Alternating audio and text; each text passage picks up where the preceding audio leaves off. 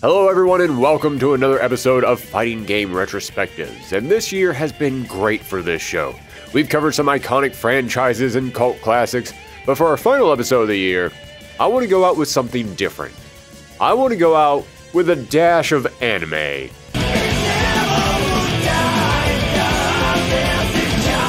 No, more anime.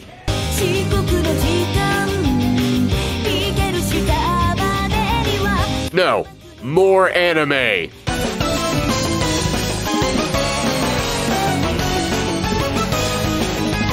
More anime.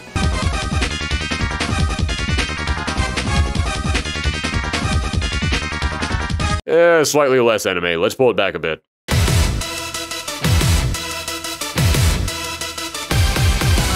There it is. Yes, folks, this is one of those games I've been looking forward to covering ever since we started the Fighting Game Retrospectives. It's a series loaded with creative mechanics, stylish sprite work, and memorable characters. A game that largely defined the 7th generation of consoles, helped Arc Systems return to the world of fighting games, and has an appeal that goes beyond the FGC itself. So today, the Wheel of Fate is turning as we dive into a world of beasts, robots, magic, whatever the hell this guy is, and we talk about this series' development, the groundbreaking gameplay, and the lore that... Oh god, right. I have to actually explain the story of BlazBlue now, don't I? Is it too late to go back to Waku Waku 7?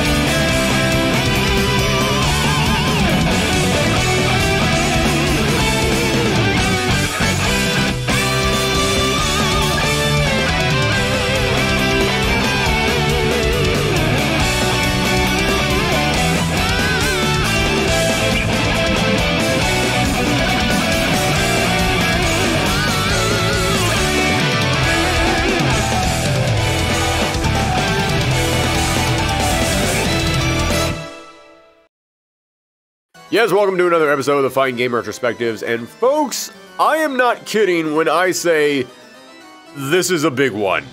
And for once, that's not because of some crazy development problems, although believe me, there are going to be a couple of those too. No, on this show, we tackle the behind-the-scenes stories of your favorite fighters. But we also tackle the in-game stories. We talk about the characters and the plots of these series, and I have to get this out of the way right now. If you know anything about BlazBlue, it's that this game has the craziest, most complicated story in any video game. Not in any fighting game, games, period. More than Tekken, more than Metal Gear, more than Kingdom Hearts, even more than Guilty Gear. I can sum up the plot of Guilty Gear in a tweet. Mankind knew that they cannot change society. So instead of reflecting on themselves, they blamed the beasts. Done. Read that while listening to some Queen music, and you're good. The plot of BlazBlue?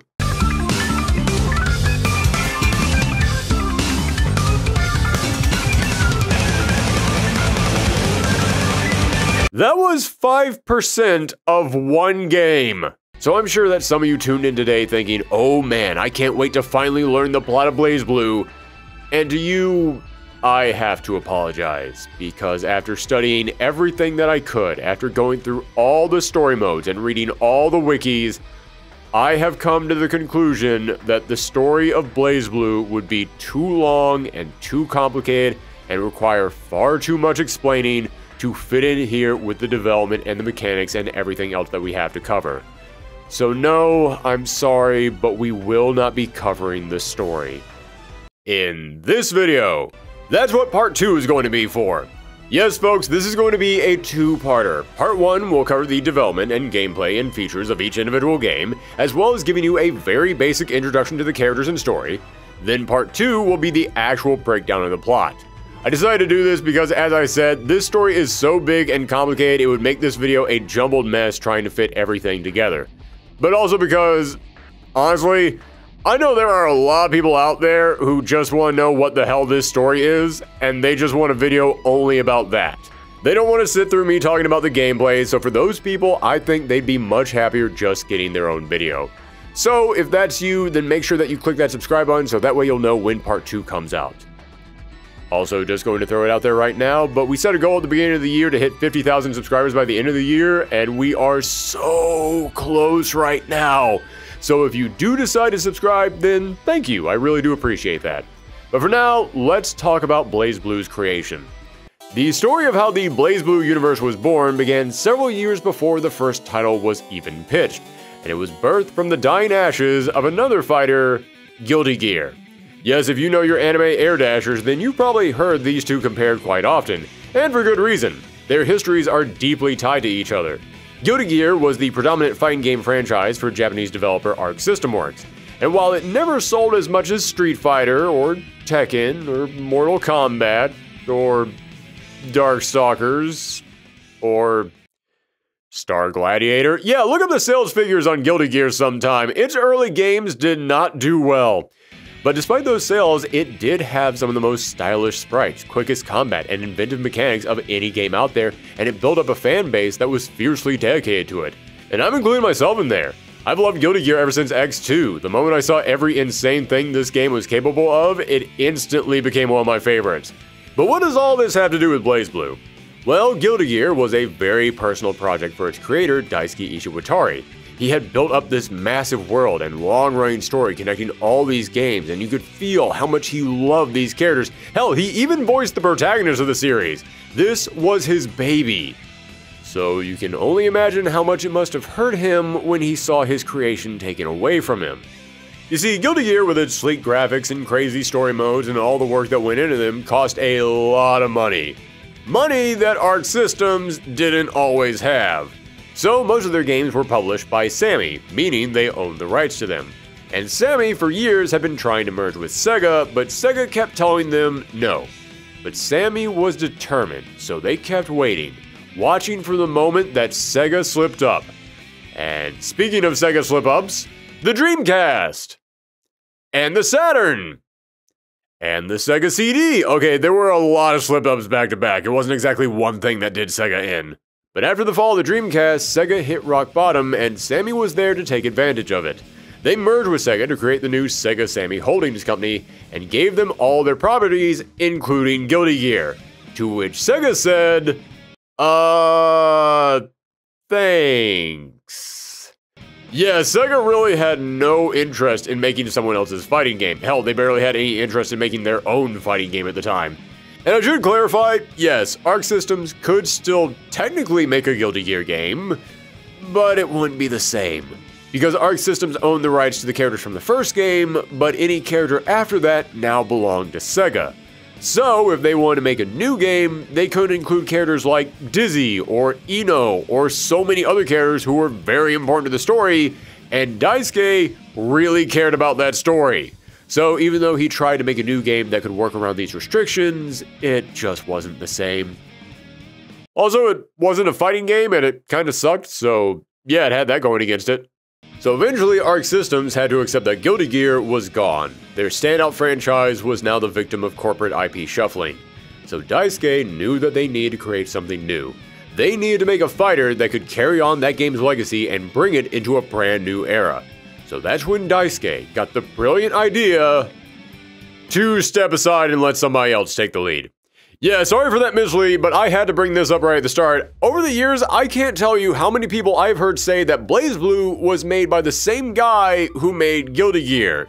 And while Daisuke did work on the soundtrack for BlazBlue, and he did help provide its creator with guidance during the initial development, Daisuke Ishiwatari did not create BlazBlue.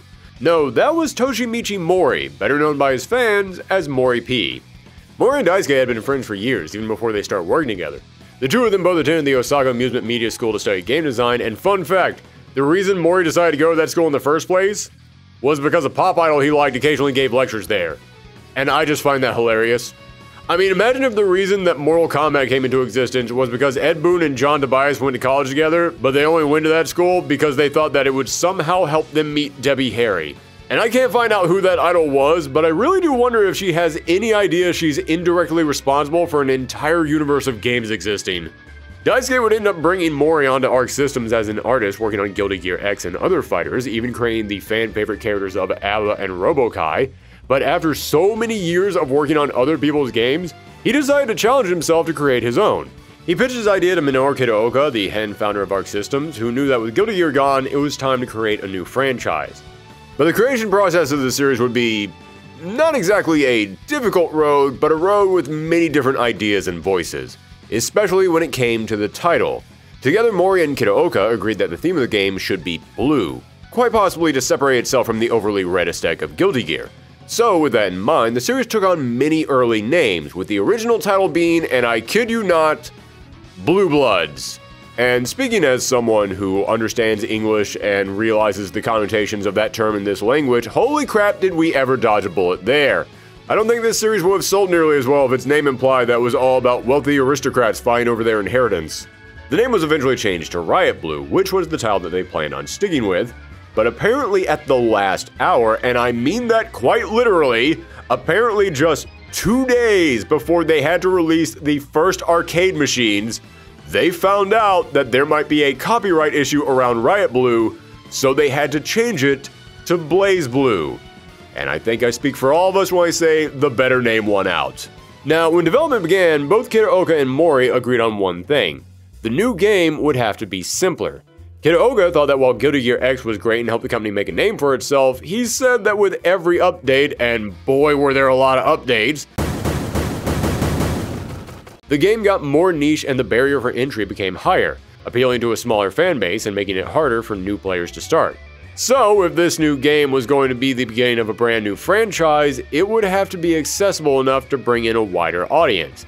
And this was a sentiment that Mori agreed with, saying, "I thought the Guilty Gear franchise became too difficult as a game. I wanted to simplify a lot of it, to kind of reset the fighting game platform." And honestly, this wasn't a bad idea. I know that when it comes to simplifying fighting games to appeal to a wider audience, it's kind of a sore subject for the FGC. I know that most dedicated and professional players hate it, but the truth is, sometimes it does help. I've heard so many dedicated fighting game players say that all you need to bring in new players is cool characters and good visuals, and while that does certainly account for a lot, I can say as someone who exists in that weird blurry world between dedicated and casual players, yeah, I've heard so many other people in my life say they didn't get into fighting games because that barrier for entry was just too high. Hey, you want to play a fighting game? I'm not really into fighting games. It's okay, I'll take it easy on you. Okay, well, we can give it a shot. Cool, let's play. Woo!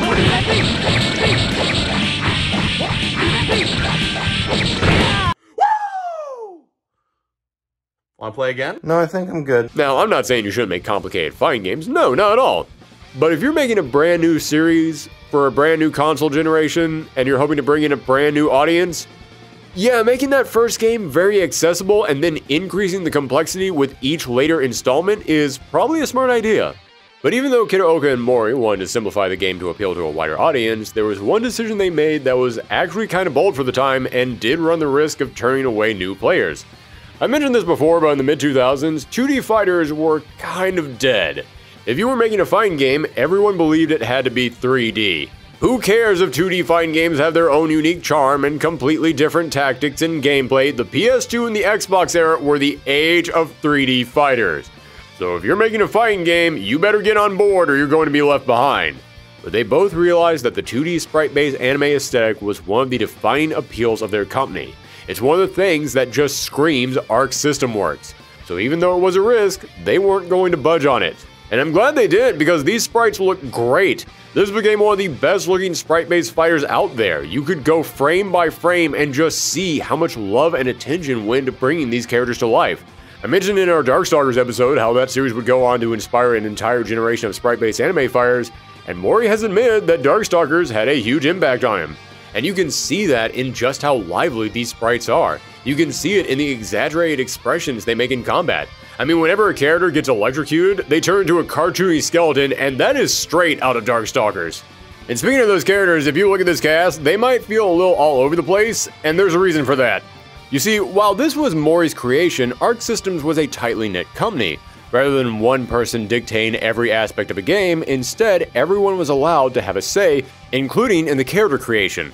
So while Mori did create several characters himself, such as Hakumen, who he had created back in middle school and had been holding on to ever since, many of the other fighters were created by other employees at Arc Systems.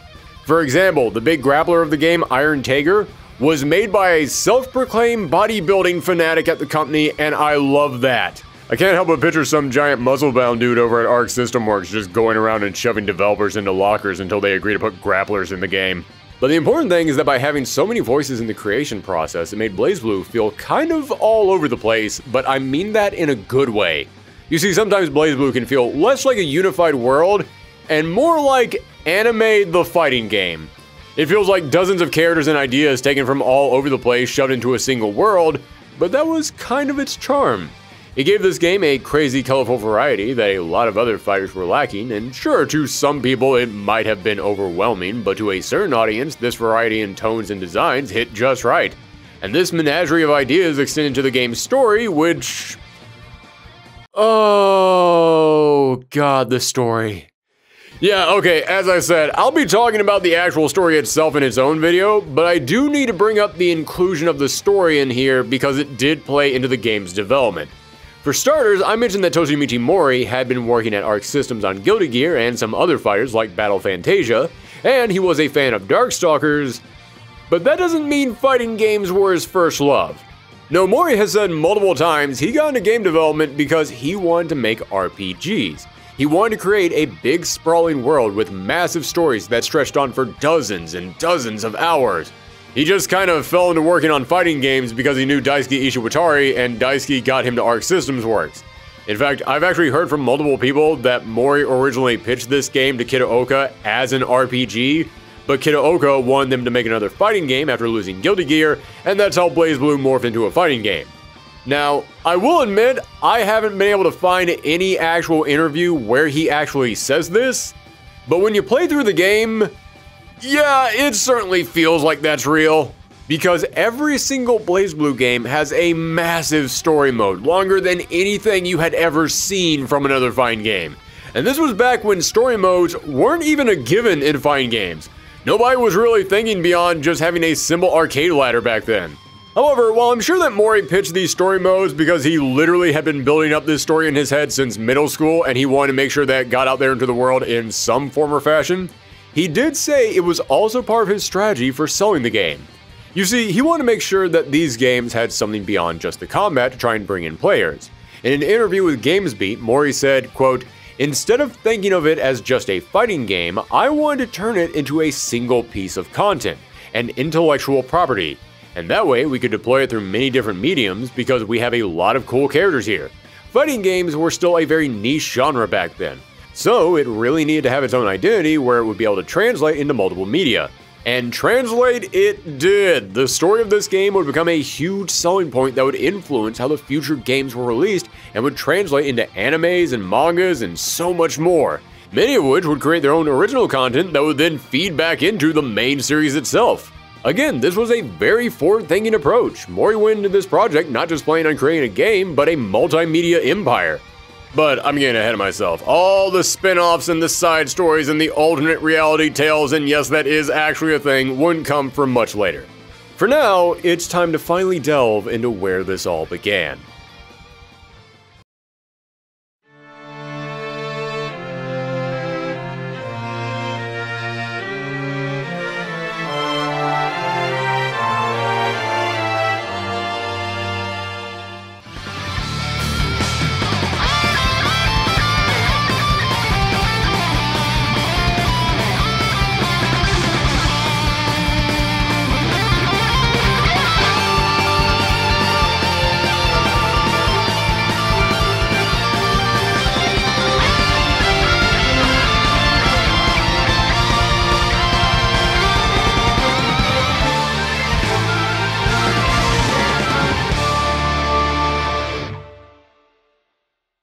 BlazBlue Calamity Trigger launched in arcades in November 2008 and on home consoles in June 2009, where it was hit with a wave of praise right off the bat.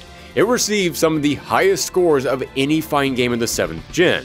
When it came to the combat, yes, this game was simpler compared to its Guilty Gear brethren, but as I said, that did help it appeal to a wider audience. I originally saw this game over at a friend's place, and while I had already been a big Guilty Gear fan, my friend never got into the series. But he was loving BlazBlue, and I can tell you the simpler combat definitely helped get him hooked. He could actually understand what he was doing in this game. And speaking personally, having gone back to this game after playing the most recent installments, it is kind of jarring how different it feels from where this series would end up, but it's still incredibly fun, and it still comes with plenty of its own crazy anime fighter mechanics. Like many games at the time, you had a super meter called the heat gauge, and you could use 50% of that meter to use your supers called distortion drives. But you also had a barrier gauge, and you could hold down 2 buttons to put up a barrier to prevent chip damage and block attacks that normally couldn't be blocked. But as you did this, you would eat up your barrier gauge, and if that gauge got fully depleted, then you would enter a danger state. And in this state, you would take 50% extra damage. So yeah, big reward, bigger risk. You could also hit every button at once to perform a barrier burst, which would blow your opponent back to give you some breathing room, but it would also completely destroy your barrier gauge, and I already told you why you don't want to do that. So you better think if getting out of your opponent's combo is really worth that gamble. And just like how Guilty Gear became famous for its instant kills, BlazBlue created a similar mechanic with the astral heats. However, the instant kills in Guilty Gear were easy to pull off. You just hit all the buttons at once to activate it, and then you hit your opponent before the meter runs out. Boom, that's it. Fairly simple for something that let you instantly win the round. But Arc Systems wanted BlazBlue to be... what's the word I'm looking for? Oh right, not horrendously broken. So they put a ton of restrictions in here. To pull out these astral heats, you would now have to have your heat gauge at max, enough to perform 2 supers. And your opponent would have to have only 20% health left, meaning you could probably finish them off with just one of those supers. And you would have to be on match point. And I don't mean that if the match was 1st to 2, then you would have to have 1 win already. No, that makes sense. I mean, if it was 1st to 2, then you would have to have 1 win, and your opponent would also have to have 1 win. Yeah, if you wanted to pull off an astral heat, it would have to be in the last possible remaining seconds of the last possible round.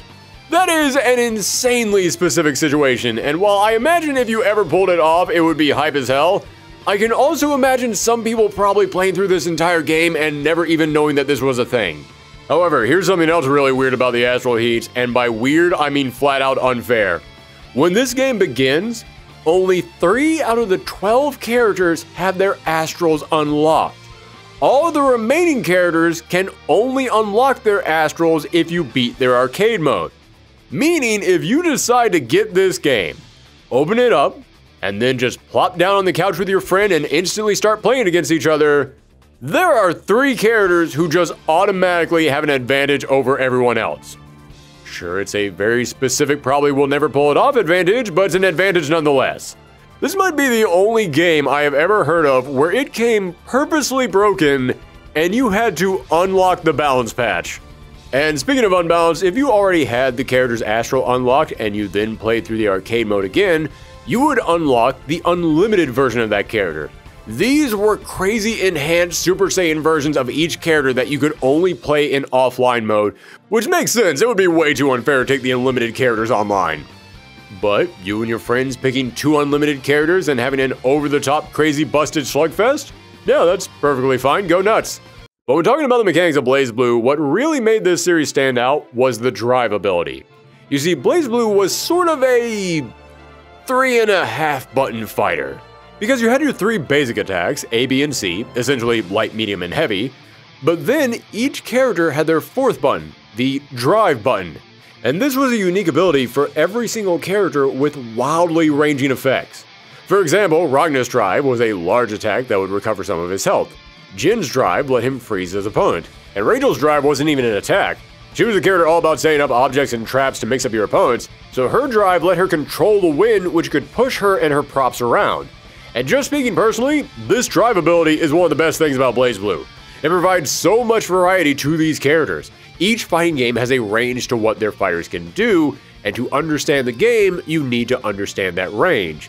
And the range of abilities in BlazBlue are so wide that I'm sure some people might find it exhausting, but I love it. It made every character feel new, and no matter how many fighters were added to this series, I always got excited to see what they could do. I record a lot of footage of these games, and even late into the 4th installment, I still wanted to keep playing and running through the arcade with these characters because it was always a brand new experience. And I've always said that one of the best things about fighting games is that there is a character out there for everyone.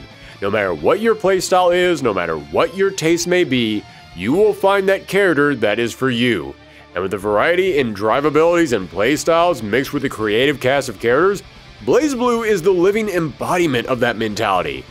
And speaking of that, let's go ahead and talk about these characters.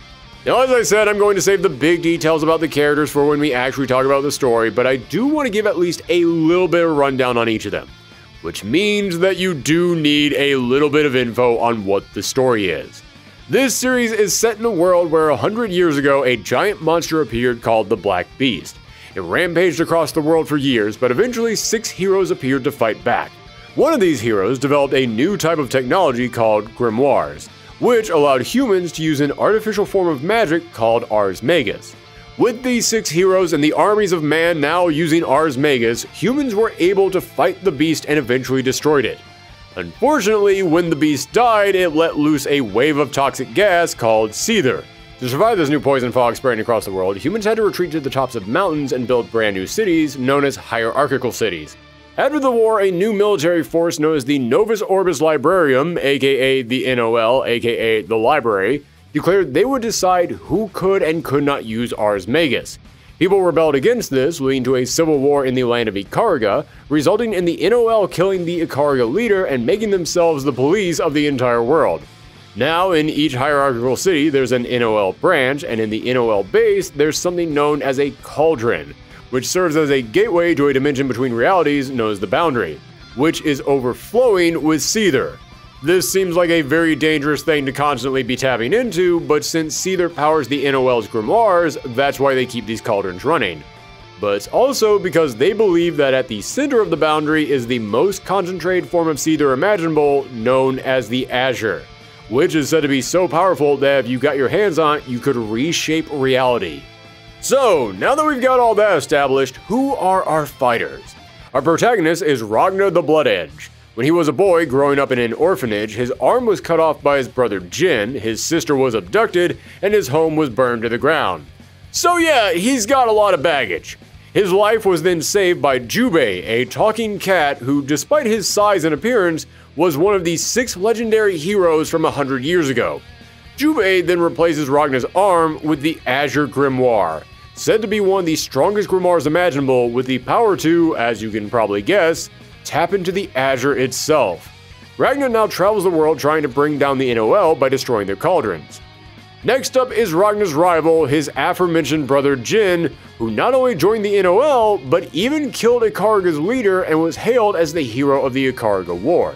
He's a high-ranking officer in the NOL and is always very serious and professional, but he's also a complete a-hole who treats everyone around him like trash, and the moment he hears his brother is headed to the cauldron in the city of Kagetsuchi, he loses his mind, goes AWOL, and becomes obsessed with tracking him down. Working under Jin is the final part in our trio of heroes, Noelle Vermillion. She was an orphan who doesn't remember much about her past, but despite being such a punching bag in the series that's actually kind of pathetic at times. Give her back, please! Those are important! They're really important to me, so please, give them back! No. She is incredibly skilled at Ars Magus and even possesses a set of guns that are some of the most powerful grimoires on the planet. Next up, the big grappler of the game, Iron Dagger. He's a mountain of a man who's all about business and all about carrying out his missions, and he works for a super scientist named Kokonoi, who is part of Sector 7. Sector 7 is a group of scientists who oppose the NOL. I personally love Tager, not just because he comes off as a good dude, but also because he's a grappler whose drive ability allows you to magnetize the opponent and pull them in. Just saying that sentence alone is enough to give some people nightmares. There's Bang Shishigami, a ninja from Ikariga, who is trying to help other survivors from that war. He's got a big heart and he cares about everyone, but he's also kind of an idiot at times, and he often gets used as a source of comedy. Carl Clover is a vigilante who hunts down criminals alongside the giant doll that accompanies him, and as I'm sure many of you can guess, he is a puppet fighter who controls his doll with his drive button. He also refers to this doll as his sister, which will be important later. Next is Rachel Alucard, a vampire who, despite her appearance, is actually hundreds of years old and has helped to guide Ragna in his quest for years, even though her superiority complex frames all of her help through insults. Lychee Fei Ling is a doctor working in Kagutsuchi, the city where the first game takes place, but she has a mysterious history that largely revolves around our next fighter, Arachne. This blob of darkness and insects used to be a scientist working for Sector 7, but he became so obsessed with finding the Azure inside the barrier that he fell inside of it and... well, yeah, this is why you don't want to expose yourself to too much Seether. It tends to make Cronenbergs happen. Then there's Tao Kaka. She's part of a race of cat people called the Kaka clan, and despite being the protector of said clan, she basically acts like a hyperactive kid who just wants to eat. Hakumen was one of the 6 legendary heroes who fought against the Black Beast, and now for some reason he is obsessed with the idea of murdering Ragna. Wow, him and Jin have a whole lot in common. I bet they'd get along great. He's also one of the more unique fighters in this early game, as he uses his own special meter for all of his moves that slowly builds up on its own, which admittedly can make doing some combos very complicated, but he deals massive damage, so it is worth that work. And lastly, the boss of the game, New 13. She's what's known as a Morokumo unit, a type of android designed to go into the boundary. She's super robotic and emotionless. Unless she's fighting Ragna, then she becomes an obsessed fangirl. Also, she's made of like 90% knives and swords, and she fights like the most zonery zoner in fighting game history. And that is your roster and premise for BlazBlue Calamity Trigger. Okay, I know that was a lot, but I promise that's about the most story you're going to get in this episode. If you could listen to all that without your head exploding like that guy from Scanners, then congrats. Yes, folks, this series' plot is complicated, and the world of BlazBlue already has a massive wall of lore as soon as the story begins, and about 7 more walls of lore that won't be revealed until later games, even though they start referencing those later walls of lore in the very first game. I mentioned that Mori P started thinking up these characters in this series back in middle school, and this series totally has that vibe of story you thought up 20 years ago and you kept hanging on to it in your head for years before you actually wrote any of it out. And to everyone who thinks I'm being too harsh on the story, even Mori himself said this story is a jumbled mess. In an interview with Red Bull in 2017, Mori was asked about his inspiration in creating this story, and he said, and I quote, "Actually, I just created a world combining a lot of things that interest me.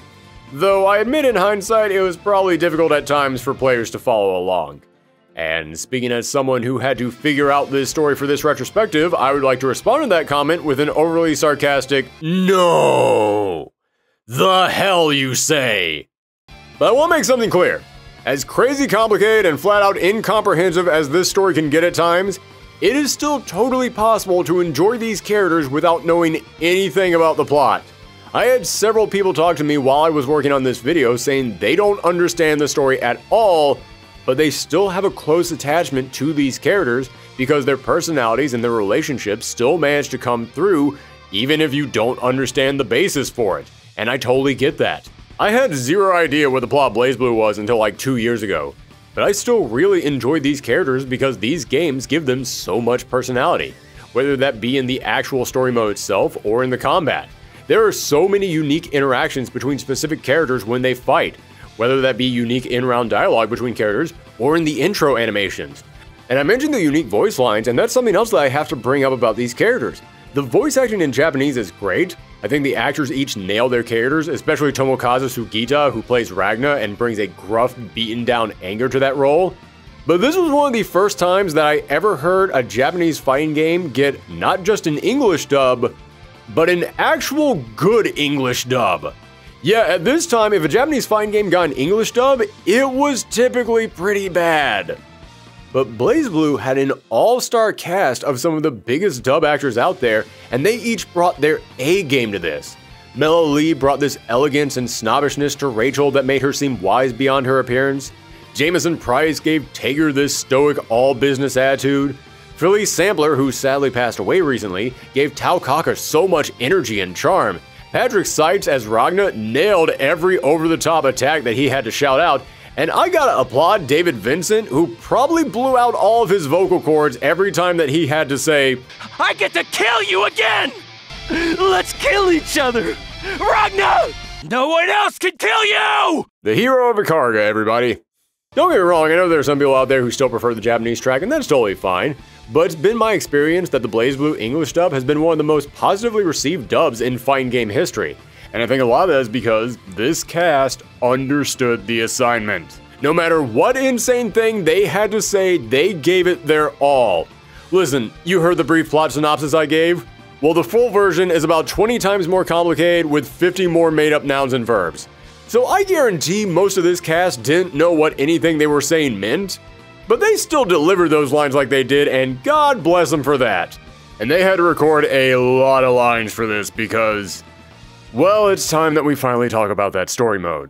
Again, not really in terms of the plot, but in terms of the structure. Because this wasn't just a massive story mode, it was also a very different type of story mode.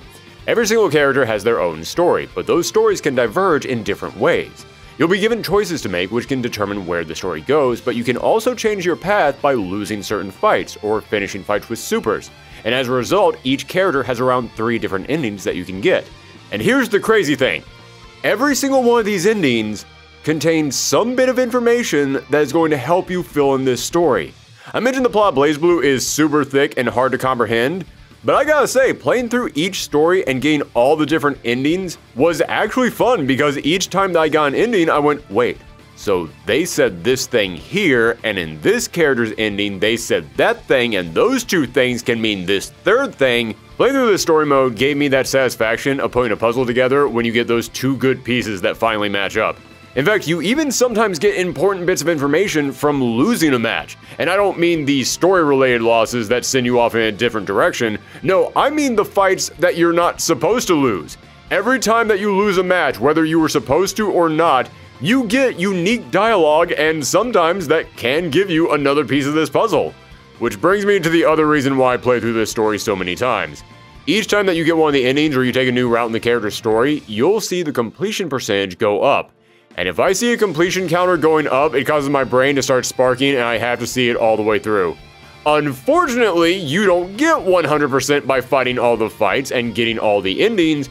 You get 100% by fighting all the fights, getting all the endings, and losing to every single character and seeing their unique loss dialogue. And what do you get for all that work? Well, I'm happy to say there actually is a completion bonus in this game. If you 100% a character's story, then you unlock a short interview with that character's voice actor. That's actually kind of neat. そうですね。ラグナーとして、ゲームの音声以外でストーリーモードで長く喋るということはですね。これはすなわちどういうことか。皆さんわかりますか? Granted, the interview is with the Japanese voice actor and isn't subtitled, so this really meant nothing to me, but hey, at least it's something. That's more than a lot of other fighting games would do. Now, there is something else you unlock when you play through the story mode, although it's not really a bonus, more of a necessity. If you're playing through the story mode and you're getting confused by the tidal wave of new terms and vaguely referenced history that's being thrown your way, then you will unlock a mode called Teach Me Miss Lychee. This is a feature where the game explains to you what certain terms mean, give you context to the history they keep referencing. It's the kind of thing that a series like this needs. And how they convey all this information? Through sketch comedy, of course, how else would they do it? Yeah, the setup for this is that Lychee and Tau Kaka are meeting other characters who try to teach Tau, but only after you sit through several minutes of them goofing around. Don't get me wrong, there is a charm to this, and hearing the characters actually explain historical events is more effective than just reading it on a wiki. But it was a bit annoying that I went into this wanting to learn what a hierarchical city was, and they would only tell me after sitting through a 5-minute bit about Noelle's friend getting stuck in a tree. Guys, I'm putting a retrospective together over here. I'm on the clock. Let's get a move on it!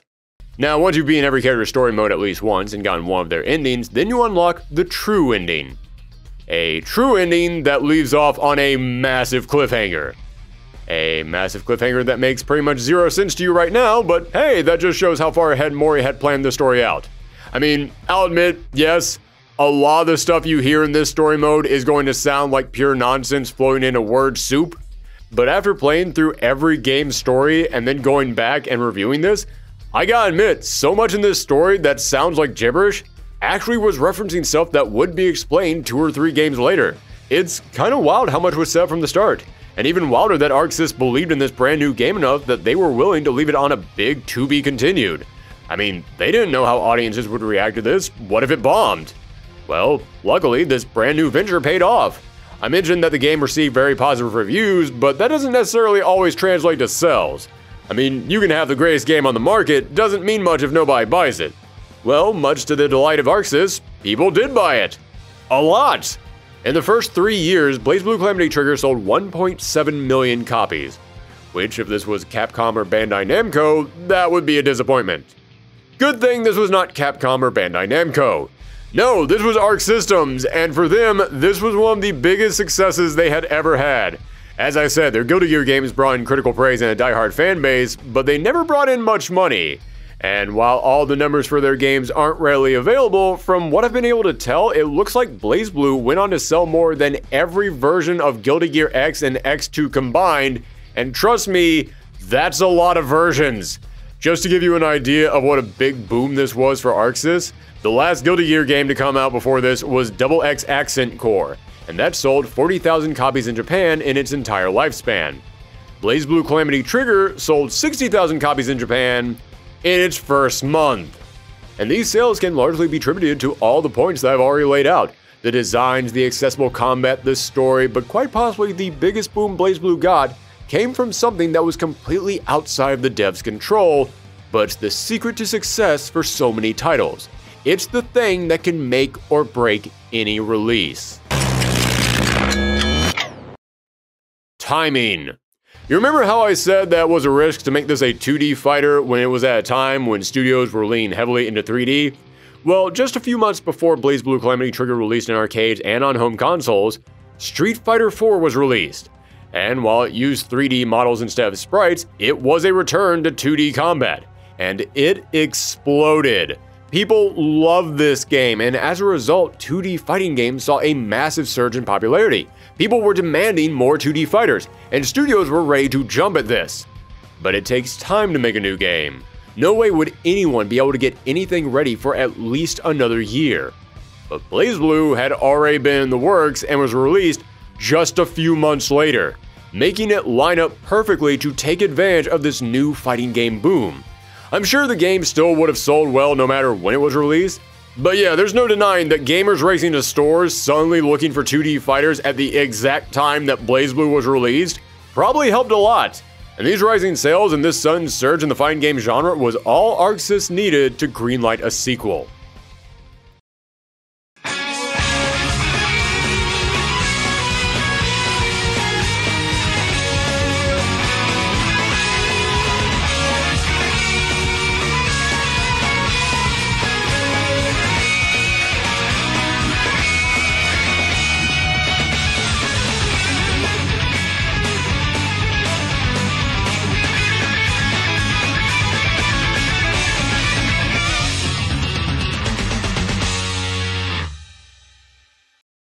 BlazBlue Continuum Shift released in arcades in November of 2009, exactly 1 year after the last arcade release, and only 5 months after the home console release. This was a hell of a turnaround. How did they get a sequel out that fast? Well, that was thanks to the magic of reused assets. Yes, this is one of the things that I really miss from the day and age of sprite-based fighters. The idea that we could get a brand new installment so quickly because you could just pick up the sprites from the last game and put them in the new game. You didn't have to rebuild everything from scratch, leading to a stressful production, and it gave the developers much more time to focus on balancing and improving the gameplay, which the developers did. A lot! Every single character got brand new moves, giving them more options in combat. And this right here, this is one of the best things about BlazBlue. Every single game from this point on would take what the previous game had made and added onto it. Each game gave characters new moves and mechanics, while rarely, if ever, removing something from them. And when they did, they would typically replace it with something else. You remember how I said if you want to start a brand new franchise, it's not a bad idea to make it accessible to large audiences and then make it more complex with each new installment? Yeah, that starts here. Because of this, it's almost universally agreed upon that this series got better with each installment. You ask someone what's the best Street Fighter, you're gonna get a lot of different answers. You ask someone what's the best Tekken, you're gonna get a lot of different answers. You ask someone what's the best BlazBlue, almost everyone is going to say the fourth one. But that's not to say it's still not worth going back and replaying these older games. I still have blast going back and revisiting these games, and it was fun seeing how this series developed and grew over time. Now, as for these adjustments to the mechanics, one of the big ones comes from the burst. Now, if you burst, it no longer depletes your gauge. Instead, each player has only one burst that they can use in the match. But if you lose a round, then you can get an extra burst. However, that burst icon isn't just used for defense. You also now need to have a free burst in order to do your astral heat. Yes, there is yet another stipulation to point off your insta-kills. You now can't use your burst throughout the match if you want to make it happen. But they did ease up on a few of the other restrictions. Now you just have to be on point match for yourself, not for both players. And you can now pull off your astral heat when your opponent is at 35% health, which is way better. At 20% health, the insta-kills were just there for bragging rights.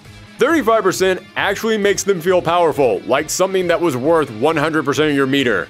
As for the remaining balances and gameplay changes, there's a lot of small tweaks, but the important thing to point out is that the combo system was reworked so that the opponents would be pushed back less, allowing for bigger combos. And yeah, you can totally feel that. The level of crazy combo nuttiness definitely jumped up from the last game. Even someone like me who can barely make his thumbs work could feel the difference. Now when it comes to the characters, as I said, everyone from the last game returned, but there were 3 new characters. Well, more like 2.5 new characters. There's Tsubaki Yayoi. She's one of Noelle's close friends from the military academy and a childhood friend to Jin and has a not-so-subtle crush on him.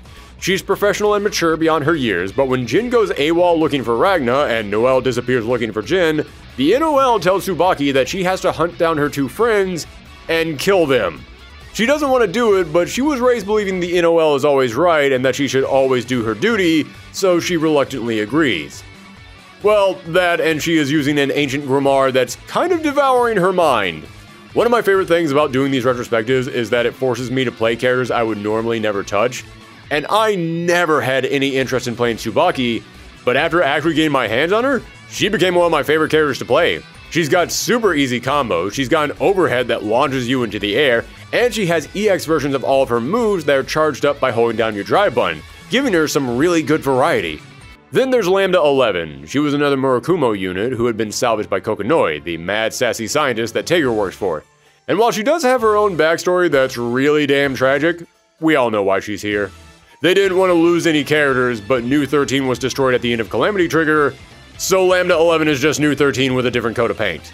And lastly, there's the big villain in the game, Hazama. He was the captain in the NOL who had secretly been pulling everyone's strings behind the scenes, manipulating them for his own plans, because of course he was. I've seen enough Bleach to know you don't trust a guy who looks like this. Once again, I enjoy the entire English voice cast for this new game, but I have to give particular shout out to Eric Davies, who made Hazama sound like a cross between a schoolyard bully asking if you're gonna cry, and a 1980s Wall Street exec who's coked out of his mind. Oh, little upset? I know how you feel. It's pretty rough watching someone just pluck up all the things that are important to you and turn them into something horrible right before your eyes. I feel for you, I do. But oh my God, is this fun for me! Especially your despair! So divine! After this game, however, Davies would be replaced by Doug Erholtz, but he also did a great job. I seriously didn't even know they changed actors until researching this video. Hazama also serves as the final boss in the arcade ladder, and this is one of the most frustrating fights in this entire series because not only does Hazama use snake whips to snatch you out of the air and whip and dip and zip all around the stage, but you're not fighting regular Hazama, you're fighting unlimited Hazama. Meaning as soon as the match begins, he surrounds himself with a ring of energy, and as long as that ring stays up, he heals back his life, and if you step inside that ring, you get poisoned and you lose life. So if you start attacking, but he keeps blocking, you're just going to end up doing damage to yourself. Oh yeah, Hazama is pure evil in both the story and in combat. He's so evil that you do his insta-kill with pretzel motions, and if SNK has taught me anything, it's that only the most sinister of villains use pretzel motions. However, those are the characters that got added to the arcade release. The next year, in July of 2010, the game came to home consoles. And if you're wondering why it took almost a year for the game to move from the arcade to consoles, It's because remember, when it comes to the combat, there were only technically 2 new characters and a handful of new moves and balance changes. Everything else was reused assets. The home console release? That's where the new content started pouring in. And before we go any further, I should let y'all know right now, Continuum Shift gets a little, let's say, Street Fighter 2-y with its releases. There was the initial port, then there was Continuum Shift 2 for the PSP and 3DS, and finally Continuum Shift Extend, which is basically the complete edition, and each game added brand new content. Sticking with the characters, Continuum Shift came to consoles with the same roster as the arcade, plus the brand new unlockable character, Mu12, who... Okay, at the risk of getting too deep into the plot right now, let's just say she's another Murakumo unit who has some kind of a connection to Noelle, and I won't spoil much more beyond that. She's a very unique character, and her drive places drones all around the stage that you can then manipulate to send out attacks. Also, while Hazama is still the technical final boss of the game, she now serves as the secret final boss. If you manage to get all the way through the arcade without losing any matches, then you get to fight her. But you only have 1 shot to beat her, and yeah, you might need more than 1 shot. She's pretty tough. Now, that was the only new character at launch, but they did release multiple DLC characters. Platinum the Trinity, who is a young girl that looks like a Sailor Scout, but she's actually got 2 souls inside of her. A young shy boy named Senna, and a foul-mouthed troublemaking girl named Luna. Plus a 3rd soul that lives in her staff, Trinity Glassfield, who was another one of the 6 legendary heroes. She's kind of what I would describe as a grab bag character. Her drive lets her summon out random new weapons to use, which can make learning her a little bit difficult since you don't know what you're going to get next, but each of her weapons are goofy and fun, so I'm cool with it. Also, I have to point this out. Platinum's default stage is called Bascule, and this is one of the best stages in the entire game for one simple reason. It's the stage that gave us the Hype Dog. Yes, this big mouth furball is going to constantly be in the background throughout the entire match, cheering you on with his repetitive barks, and I love it. I mentioned that Mori said that he was a big Darkstalkers fan and that series left an impact on him. This has to be a reference to the cheering dog in Bishamon stage back in the old Darkstalkers games. This has to be an Easter egg of sorts. But whether or not it's completely original or is inspired by Darkstalkers, the fan base loves Hype Dog. This has become one of the most beloved figures in this entire game. Heck, it's become one of the most beloved figures for Arc systems in general. People love the Hype Dog. Don't mess with me again! Speaking of dogs, getting back to the characters, Valkenhayn R. Helsing is next. He's Rachel's butler who is fiercely loyal to her, and he's also a werewolf, and his dry button gives him the ability to transform. And guess what? He was also one of the 6 legendary heroes. Yeah, we're starting to fill in that legendary hero bingo card real quick, aren't we? And the final DLC character was Makoto Nanaya, another classmate of Noelle and Tsubaki's, and a huge fan favorite character. She's perky, energetic, upbeat. She's basically the power of friendship personified. You may also have noticed she's a squirrel girl because yes, animal people are a thing in this universe, and she punches things incredibly hard. When this game was coming out, being the huge comic book fan that I was, I couldn't help but draw very clear comparisons between her and Marvel's unbeatable Squirrel Girl. Marvel vs. Arc System Works, just throwing it out there, make it happen, Daisuke. Her drive ability lets you hit the opponent with 3 different levels of punches depending on how long you hold the button down, and all of her supers are hilariously over the top. They are low with so much personality, I love them. Also, I have to point out that Makoto may have the craziest origin story of any character in this roster. Not in terms of lore or in-game story, no, I mean in terms of development. In an interview with 4Gamer, Toshimichi Mori was promoting an upcoming BlazBlue manga, The Blood Edge Experience, alongside the manga's author, Mako Komao. The interviewer brought the fact that Komao had written a lot of romances between women in mangas before, and they asked if Mori had any plans on adding a romance like that to BlazBlue. Mori then revealed that originally, Tsubaki was going to be a lesbian who was deeply in love with Noelle. But he said he got about halfway through the script and said it just wasn't working out. So he rewrote Tsubaki to now be in love with Jin, but then he looked at Noelle and Tsubaki and said, well, now these two don't have anything in common, why are they even hanging out? So at the last minute, he just sketched up a squirrel girl and threw her in there to basically just be the person who keeps Noelle and Tsubaki talking to each other. I love Makoto, and I'm glad that she exists, but it is wild to think that is how this fan favorite and very important character to the plot came into existence. But looking back on it, it's kind of obvious that she was an afterthought. In Calamity Trigger, she's just a goofy ditzy friend to the other two girls, while in Continuum Shift and beyond, she's a badass interject punching machine. So it's kind of clear that Mori didn't really have any ideas for her until the second game.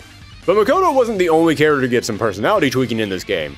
I mentioned that when it comes to the gameplay, this is when BlazBlue really became BlazBlue for me, but that also goes for the characters.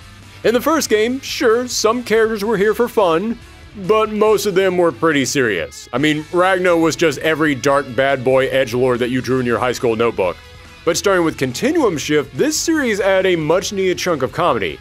Don't get me wrong, there were characters in the last game like Bang and Tao who were definitely meant to be funny, but now almost everyone had a sense of humor behind them, especially Ragnar. He's now throwing out one-liners and he has a far more relatable "I am so done with everyone's nonsense" attitude about him. In other words, they took Ragnar from generic edgy protag and turned him into anime Bruce Campbell. And I for one am okay with that. Hey, Team Gothic Lolita, you want to include me in the conversation? Well, hello, Mr. Fancy Pants. I swear, I've never seen this little ragamuffin before in my life. You gotta understand, man, I never even saw these assholes before. Once she'd finally come to her senses, Madame Rachel rewarded my bravery with this. A ribbon! I don't care! I feel like this was the game that kind of got the tone of BlazBlue, because part of the appeal of this series is that it's a story about souls and gods and life and death and loss and angst and torment. But it's being told by people who realize how weird this is and they're not afraid to take the piss out of it. And nowhere is that more clear than in the gag endings. Yes, story mode returns and we'll delve into that in a moment, but every character now had multiple endings again, including a designated gag ending, and these gag endings are insane in the best way. In the story mode, you'll come to a point where you'll be given a choice, and one of those choices will lead you to the gag ending. And these are like 10 to 15 minute long skits that are some of the wackiest things I can imagine, but they are hilarious. Listen, I know the Teach Me Miss Lychee stuff was supposed to be funny, but it never worked on me. I just didn't really enjoy it all that much. These gag endings, on the other hand, almost all of them made me audibly laugh out loud. I had only planned on getting 2 or 3 of them to show off in this video, but then I watched a 15-minute long skit about Ragnar on a ghost ship and I laughed so hard at I needed to see all of them. That's right, Captain Jin of the HMS Nirvana, lowly tuna fishing vessel. Captain Ragnar did not attack your ship because he was after the Crimson Grimoire. He panicked because he was afraid of ghosts. I'm Captain Jin of the lowly tuna fishing vessel HMS Nirvana. Ragnar just panicked like the little sissy mare he is when he found out you were a ghost. Although, speaking of the comedy, I debated whether or not I should address this, but the point of these retrospectives is to give you an accurate summation of the series, so there's no way I could ignore this. When it comes to the comedy of BlazBlue, there is one joke that this series loves returning to over and over again. Booby lady! Hey you!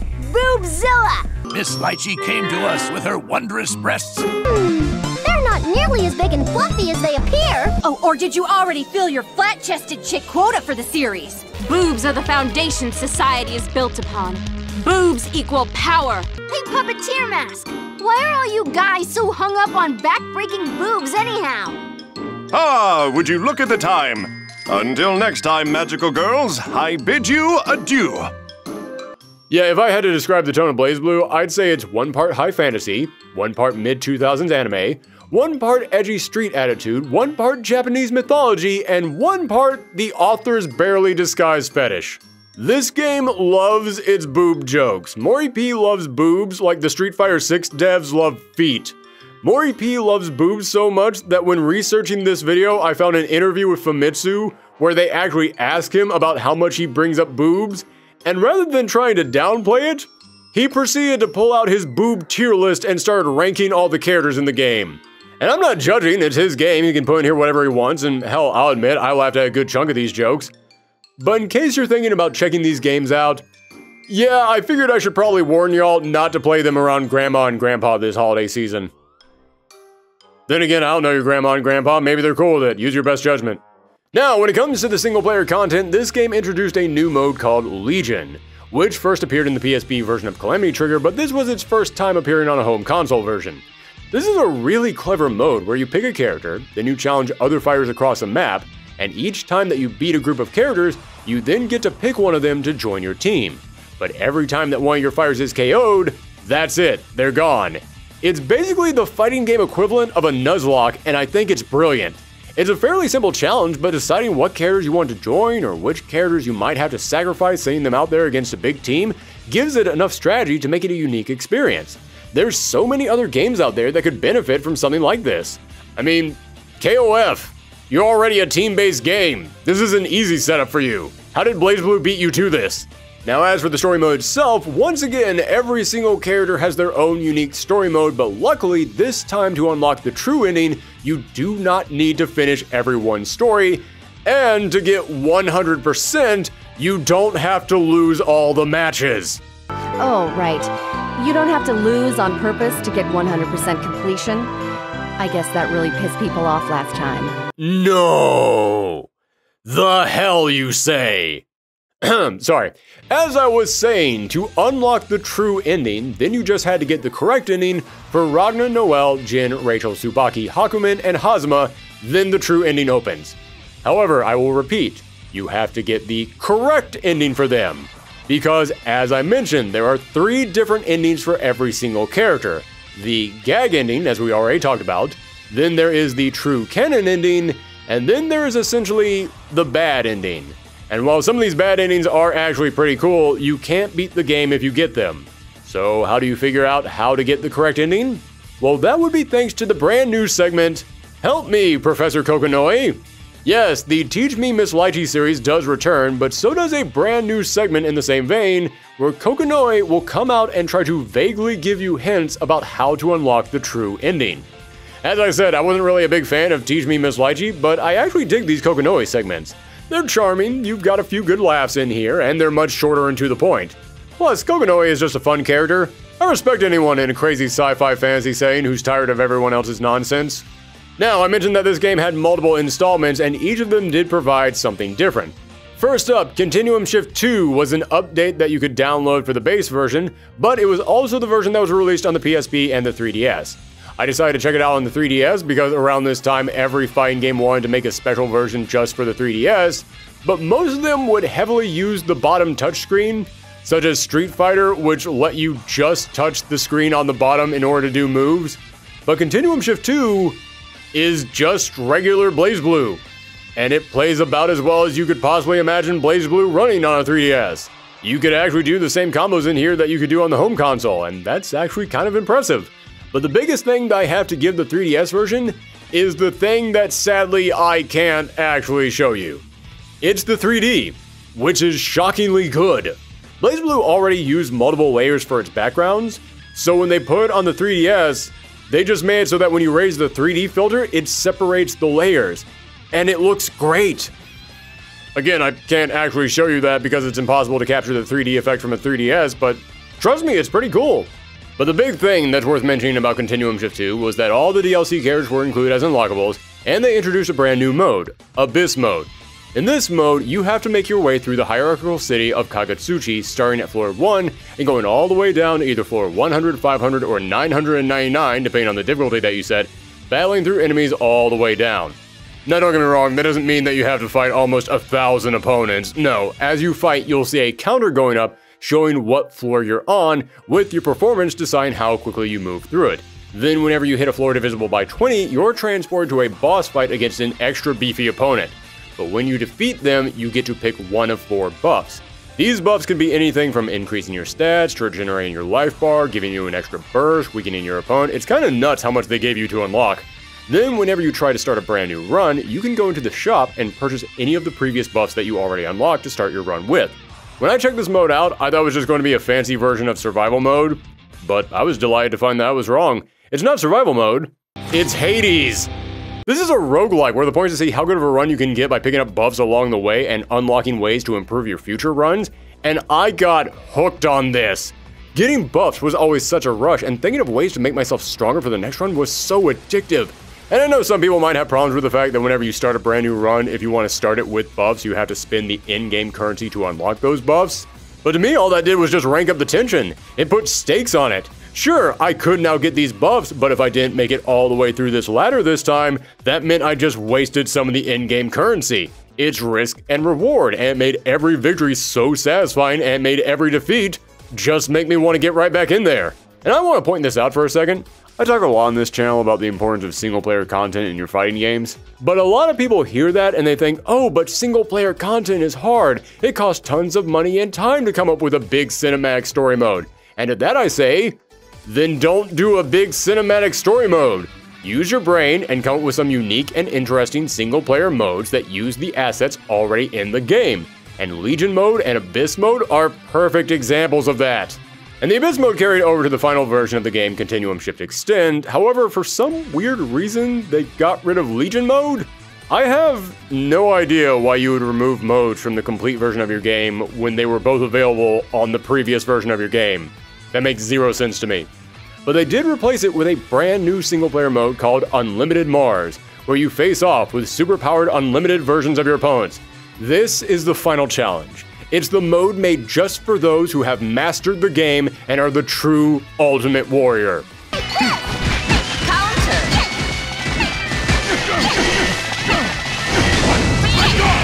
Which I am not. You will not be seeing a lot of Unlimited Mars in this video. My apologies. But the main draw of the Extend version was tons of new story content, including story modes for all the DLC characters, a few side stories, and even bonus dialogue in the pre-existing storylines. That's actually wild that it went back and updated the story that was already in the previous games. But I have to bring this up. You can tell the team on the English side were being pushed hard to get the extra content out on time. Because in Extend, there are tons of problems with the translation and the dub that were not in the base game.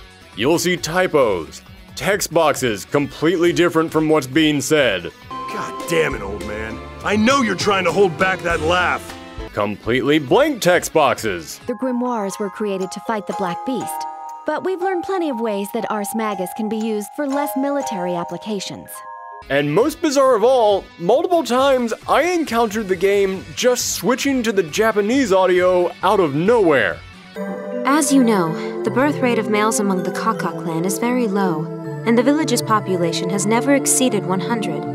There's no reason to think that will change in the near future. カカ族は最大個体数100の軍隊を形成するよう調律された生物兵器です。村の人口はこれまでの統計通り決して100を超えることはなく、もし何らかの問題によって急激に人口が減った場合も、無性生殖によって自動的に個体数を回復するでしょう。I see. I said these story modes were huge, so the English team being told, hey, guess what? You have to write all of that stuff you just wrote again. Plus extra stuff. Must have just been too much. I can only imagine how hard they were crunching to get this out on time. But there was one more addition making Extend the true best version of the game. An additional new character, Relius Clover. He's a sociopathic mad scientist who serves as one of the biggest villains in the franchise, and he's obsessed with knowledge and specializes in building puppets and high-tech machines, such as the Murakumo units. And in case you're wondering, hey, wait, he uses puppets just like Carl, and they even have the same last name. Yes, this is Carl Clover's father, and if you want to know how evil Relius is, well, remember how Carl kept calling his robot partner sister? Yeah, I'm just gonna let you guys think about that one for a sec. Now, with each game, the sales figures did become a little bit hard to figure out, but looking at the physical sales numbers, it looks like the game sold about as many copies as Calamity Trigger, while costing much less to make thanks to all the reused assets. In other words, this was another hit for Arc System Works. So, they got to work on the next installment, which would be their biggest game yet.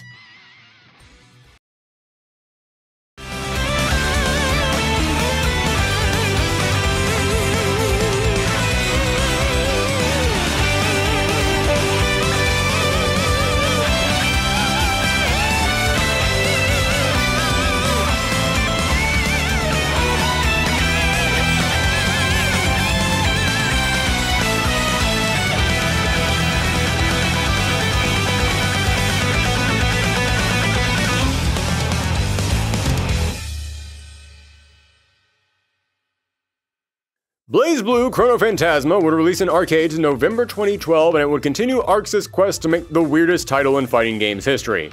Just like Continuum Shift, Chrono Phantasma saw several balance changes, new moves, and additions to the gameplay. For starters, you can now spin a quarter of your heat gauge to do a guard break, and I love this addition. Nothing feels quite as good as hitting your opponent who won't stop blocking with a guard break and then comboing that right into a super. But easily the biggest addition was Overdrive. This is a rechargeable ability that is triggered by hitting all 4 buttons. This will send you into Overdrive mode, where your character would receive multiple buffs. But not basic stuff that you would expect, like increased speed and strength. No, in Overdrive mode, every single character gets some kind of a unique buff that leans into their playstyle. For example, remember how I said Taker has the ability to magnetize the opponent? Well, normally after you magnetize them, you have to hit the drive button to pull them into you. But in Overdrive, they're just getting vacuumed right into you at all times. Makoto can hit her drive to do 3 different punches depending on how long you hold the button down. But in Overdrive, that punch is at max strength at all times. Relius normally burns up a special meter whenever he's using his puppet, but in Overdrive, that meter gradually recovers. I love the Overdrive system because not only does it reward you for knowing your character inside and out, but I said that the drive system helps make every single character feel like they come from a completely different game, and the Overdrive system leans even further into that. And in addition to this, the Overdrive also grants you another more basic yet still very satisfying buff. While in Overdrive, all your supers are enhanced into more powerful versions. So even if you're picking up a brand new character and you haven't learned them yet, use that Overdrive and enjoy your new and improved Overdrive finish. Or don't use the Overdrive and hold on to it and save it to get the enemy off you, because your Overdrive is also now how you do your burst. Yes, they once again decided to tinker around with the burst mechanic, but you know what? I think they finally nailed it. You now have to decide, do I want to get the opponent off of me, or do I want to do extra damage? Fighting games are all about choices, and Overdrive is great for that. There were also other tweaks to make the combat quicker, but perhaps my favorite update for this game? Your heat gauge increases way faster. Real talk, when recording this video, it was hard for me to get some of those astral finishers in the previous games, because my meter just would not build fast enough. I actually got time over in some matches trying to get 100% meter because it just rose that slowly. But now, yeah, there's no problem. Your meter rises nice and quick. Heck, I even got enough meter in some matches to do a super, and then I still had enough by the end of the match to do the insta-kill. And thanks to the quicker and smoother combat, it makes comboing into your finishers way easier.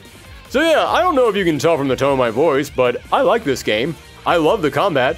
I said that each installment of BlazBlue improved the gameplay, and sure, I like Calamity Trigger, I enjoyed Continuum Shift, but once we hit Chrono Phantasma, I was head over heels for this game.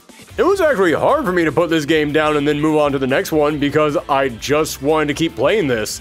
But the combat wasn't the only thing to see a huge leap from the last game. As I said, Continuum Shift launched with only 2 new characters, 3 if you count Lambda, but Chrono Phantasma featured several new additions. First up is Azrael, one of the big villains of the series. He's an insanely strong criminal who's obsessed only with fighting, and when it comes to the lore, he might be the most OP character in the entire series. Like, he's so strong he can rip through reality just by flexing his muscles. Then there's Izayoi. Remember how I said that Tsubaki was using an ancient grimoire that was kind of eating her brain? Yeah, this is her after becoming completely possessed by that grimoire and turned into sort of a wholly futuristic executioner. Then there's Amani Nishiki, a dancer who leads a traveling theater troupe and fights with scarves and wraps that turn to drills. They're a very mysterious character, constantly appearing in places that they shouldn't be with knowledge that they shouldn't have. We'll talk about them more when we cover the story. And speaking of the story, our last character is Bullet. A character who the BlazBlue fandom constantly dunks on for being the least important character to the plot. Yeah, Bullet's importance to the story is the source of constant jokes from the fanbase, but I gotta take umbrage with that. Bullet was a member of a group of mercenaries, and her entire squad was wiped out, but she hears that her captain may still be alive at Sector 7 and she's out to find him. How mysterious. I wonder who it could possibly be. So yeah, she doesn't actually play into the overall plot. I mean, heck, there is a moment in the story where she is hanging out with another character who is very important to the story, and then the next time we see that character, Bullet is nowhere to be seen, and she never comes up again. So yes, I understand all the jokes. But I got news for you guys. A lot of characters in these games don't play into the overall plot. Bullet at least provides some backstory and depth to the other characters, so hey, I'm cool with her. Plus, she's got a crazy unique drive. She puts a ring around herself, and if you get inside of that ring when she's charging it, she will instantly run in and grapple you. Also worth pointing out that New 13 returned. Although they lost Lambda, who again was just New 13. So again, not really a new character, more of just BlazBlue's continuous game of robot musical chairs. Now those were the characters for the arcade release, but when it came to home consoles, they did add another character, Kagura Mutsuki, one of the strongest fighters on the planet and the head of the NOL's elite guards. He is also a drunk party animal who hits on everything that moves, so I guess you could say there's a lot of layers to him. Seriously, Sokka babe, what's so great about this guy? I'm way more alpha than he is. Okay, maybe not a ton of layers, but there's something. His drive lets him take a stance, and while in this stance, all of his attacks do brand new moves, which can make doing his combos a little bit difficult, but he hits like a truck, so it's all good. Now, that was the only new console character, and in an interview with Sokanera, Mori made sure to say that Chrono Phantasma would not have any DLC characters, so that was it. That was the roster you were going to get for this game. So anyway, the two DLC characters were Kokonoe. Yeah, remember her? Well, the sassy scientist finally jumps into the fray, summoning out weapons from portals, and her drive sets up gravity traps that allow for all kinds of crazy mix-up. Heck, there's even a trophy that you can get in the game that involves using her gravity devices to keep the opponent airborne for most of the match. By the way, quick note, I don't know who came up with the names for the trophies in this game, but I want them to know I see you and I appreciate you. These were great, A+ trophy names all around. Good job. And the second DLC character was Yuki Terumi. Now, who is Yuki Terumi? He's the big villain of the entire series. He's the one who forced Jin to cut Ragna's arm off as a kid, and all this time he's been a spirit living inside of Hazama, but now the two of them have separated and he's free and he's ready to just be the biggest a-hole imaginable. Seriously, his attacks are designed solely to make you feel bad. They are so dehumanizing. And his drive stills your heat gauge and adds it to his own, giving him a ton of meter to burn through throughout the fight. And you know what, while we're talking about these brand new characters, I'm going to jump around a bit because 1 year after this game hit consoles, the updated edition came out called Chrono Phantasma Extend. And for starters, the game brought Lambda back, meaning that now you had New and Lambda together for all your robot sword spamming needs. And also, it introduced the brand new character, Celica A. Mercury. Celica has a mountain of lore behind her that we are going to say for the next video, but what you need to know about her is that she is a super sweet, kind-hearted soul with healing magic that doesn't want anyone to fight and they want everyone to get along. Doesn't really sound like someone you'd expect to find in a fighting game, right? Well, don't worry, because Kokonoe built her a robot partner who does all the fighting for her, giving her some of the best animations in the game. I love her astral heat where she heals your entire life bar back, only for her robot to fly into the sky and then take you out when she's not looking. It is loaded with so much personality. Make the pain go!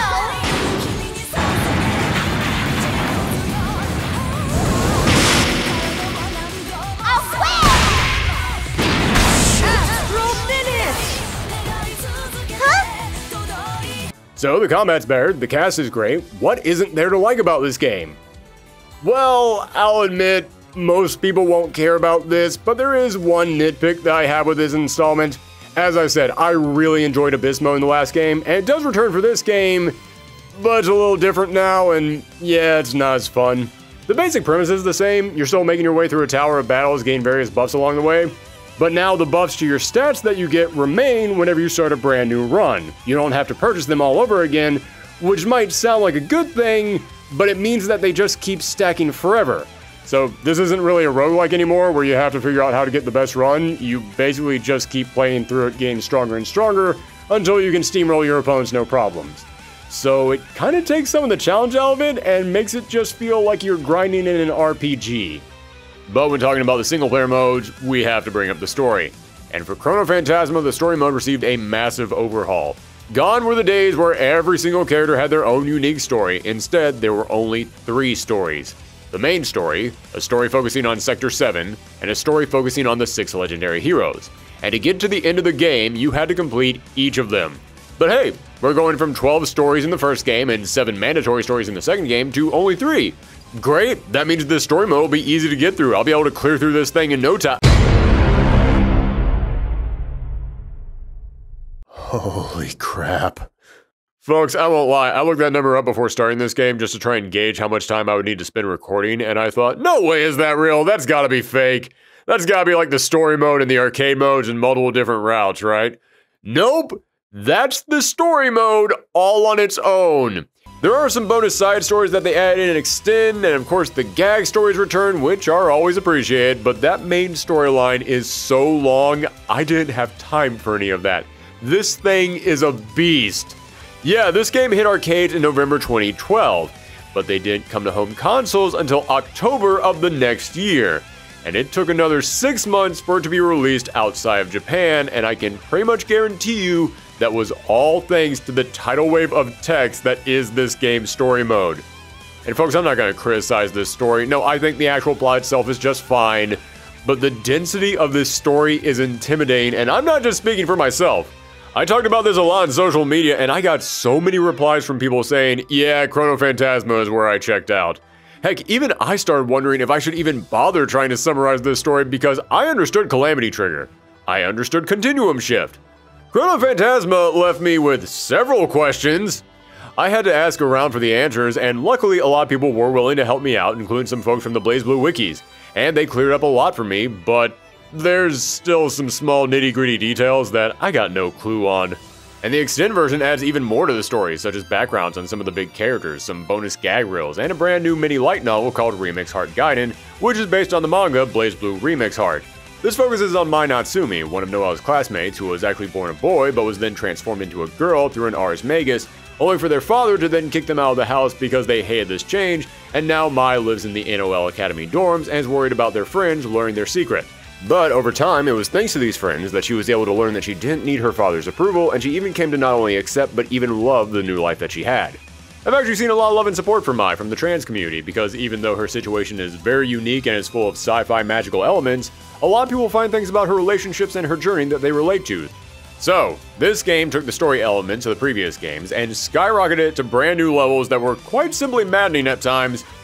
But you want to know the really frustrating thing about this story mode? Is that there is a secret additional mode that you can unlock, but only after finishing this monumental story, and this additional mode is actually really fun. You see, in the story, you end up facing off against this giant monster called Takemikazuchi, and after beating the game, you unlock Highlander Assault Mode, where you can then challenge Takemikazuchi with any character. And if you're looking for a challenge, this is it. In story mode, Takemikazuchi isn't all that bad, but in this mode, ooh man, I lost count of how many times I died to this thing. He's got huge screen clearing attacks that deal massive damage while your attacks barely chip away at him, and eventually he just puts out there so many obstacles that are constantly firing at you, it practically turns this thing into a shmup shooter. But when you finally beat him, oh, it feels so good. Kinda shocked they didn't just put this in the game already unlocked in the extend version. I would love to tell people to play it, but I don't know if I could tell them to sit through a 12-hour-long story mode just to get here.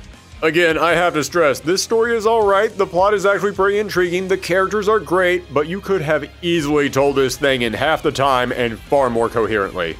But massive labyrinth of a story mode aside, I still love Chrono Phantasma.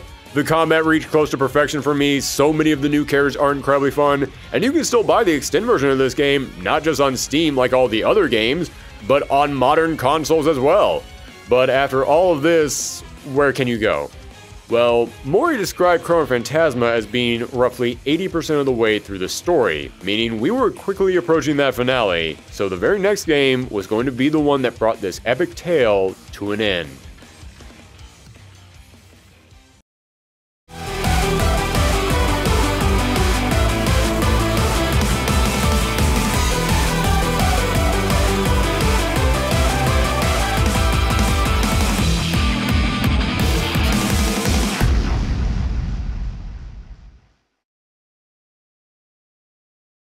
BlazBlue Central Fiction launched in arcades in November 2015, and no, I don't know why every single arcade release of BlazBlue came out in November. That's just a really weird coincidence. Or the entire secret to the lore is hidden in there somewhere. Either way, I'm not figuring it out. And yes, folks, you heard correct. This game was the finale to the BlazBlue saga. Or at least the intended original saga. I don't know if you've noticed yet, but in addition to all these games coming out in November, they all share something else in common. Every single one of them has a subtitle that begins with the letter C. And that was intentional, as these 4 games were referred to as the C series and were meant to be one continuous storyline, with the original plan to continue BlazBlue on with a brand new cast of characters and a new plotline later on.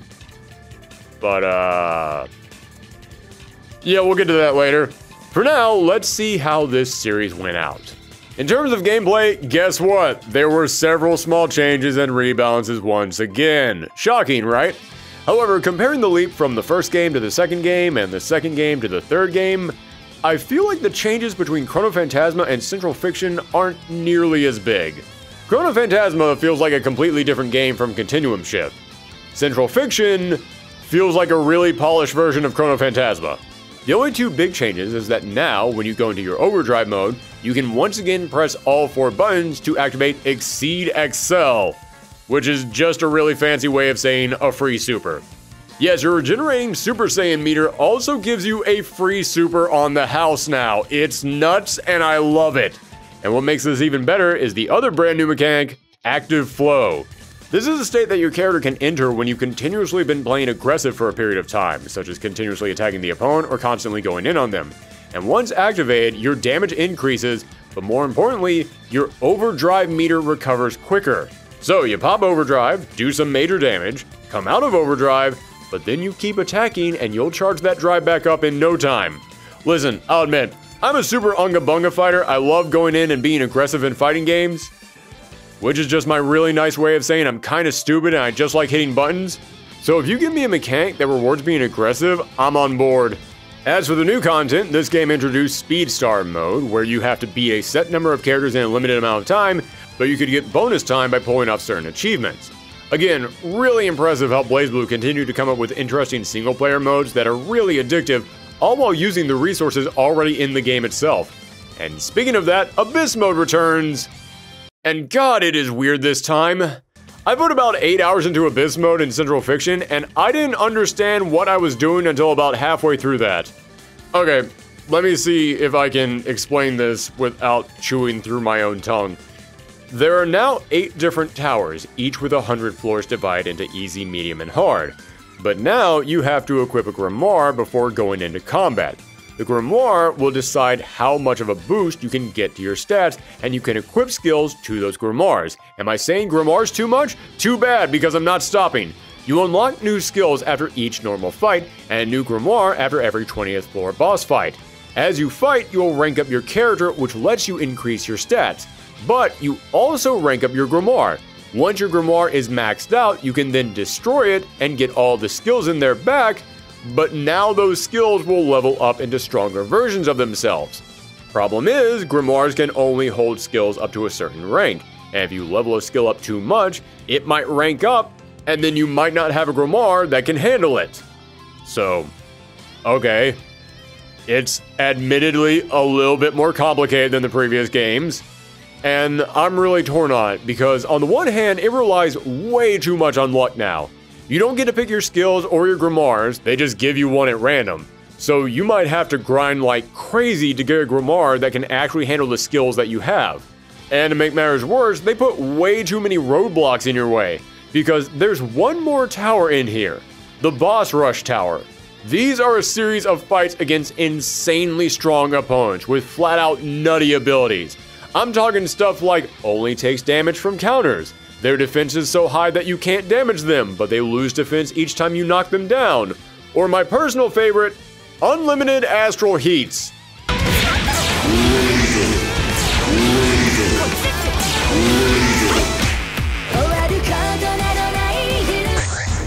I bring this up because you start out only being able to challenge the easy towers. You want to move up to medium and get some stronger grimoires?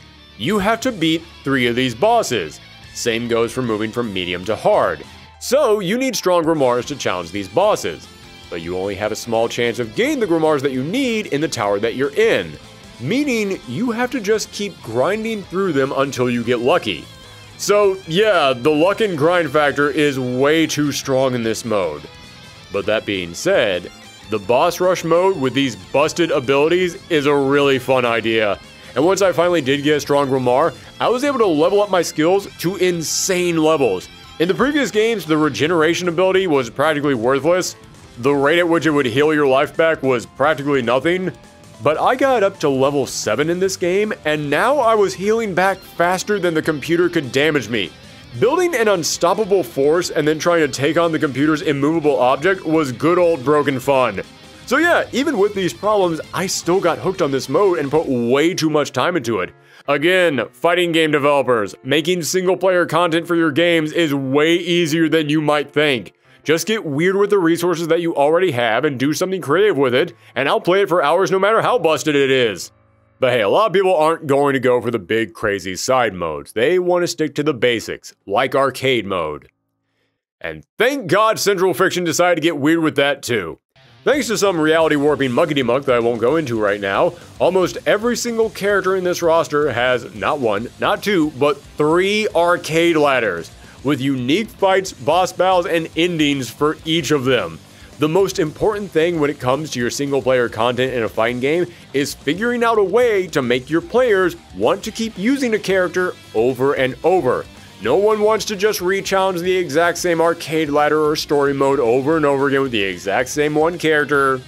So giving them not only a bunch of different modes that you can use those characters in that I already mentioned, but also 3 different arcade modes? Oh man, I can't lie. Even when I had all the footage that I needed for this video, I still found myself going, I like this character, I enjoy playing as them, and they still got 2 more arcade ladders. I mean, it can't hurt to go back in there again, right? Just to make sure I didn't miss something important? And what makes these triple arcade ladders even more impressive is the roster size. Including the DLC, there are a total of 36 characters. How big is 36 characters? We're not playing Grim. I mean, that sounds like a thing. Holy shit! Forget how many characters? Oh! Yeah, that is the power of reusing assets. You want to get a jaw-dropping roster size with 3 arcade ladders for everyone? Use what you already have. As for the new characters, there's Hibiki Kohaku. He's the serious and professional assistant who keeps the slovenly Kagura in line, but he's also a very skilled assassin, and his drive ability lets him send out shadow duplicates across the field. It's worth noting that for BlazBlue's 10th anniversary, ArcSys held a character popularity poll, and despite only being playable in 1 game, Hibiki came in 3rd. People love this guy. Probably because he's just an Attack on Titan character. Yeah, remember when Mori said they made these stories just by putting a bunch of stuff that he likes together? Yeah, it ain't even subtle on this one. Then there's Naoto Kurogane, who originally appeared in the manga spin-off BlazBlue Blood Edge Experience. He has a boatload of lore behind him, but to try and keep this as simple as possible, he's basically an alternate reality version of Ragna. I promise you that's the simplest way I can explain it. He got sucked into this world looking for his friend Raquel, and now he's living through the BlazBlue Isekai as he tries to find a way back home. He's mostly known for having crazy quick Rekka attacks and dash cancels to extend his combos. I remember a few years ago for a charity stream I picked Naoto up for the very first time, and I'll never forget that someone in the chat said, quote, "Say goodbye to your thumbs." Yeah, that's a pretty accurate warning for Naoto, alright. Then we move into the 3 big villains of the game, starting with Izanami, who is essentially the god of death. There is way more to her story though, but we'll save all that for part 2. And she definitely wears that grim, deathly nature on her big sleeves, with some of the creepiest supers and astral heats in the entire series. Then there's Nine the Phantom, one of these 6 legendary heroes who, after spending 100 years in the Boundary, kinda went nuts and is ready to burn everything down. If you're a fan of this channel, you've definitely heard me bring up Nine before, because she has got one of my favorite fighting game gimmicks of any character ever. Each of her 3 basic buttons are linked to an elemental attack. Then, when you hit your drive button, you do a unique attack based on whatever the last 3 elements were that you used. She literally makes a witch's brew in the match with her attacks as ingredients. That's genius. And lastly, there's Susanoo, the big final baddie of the entire series, and Yuki Terami's true form. And Nine might have my favorite gimmick, but Susanoo is a close second. You see all those locks down there at the bottom of the screen? Those are his special moves, and you can only use one of them when the match begins. However, whenever you attack the opponent, a highlight will appear over the different locks. Then when you hit the drive button, whatever attack is highlighted will be unlocked.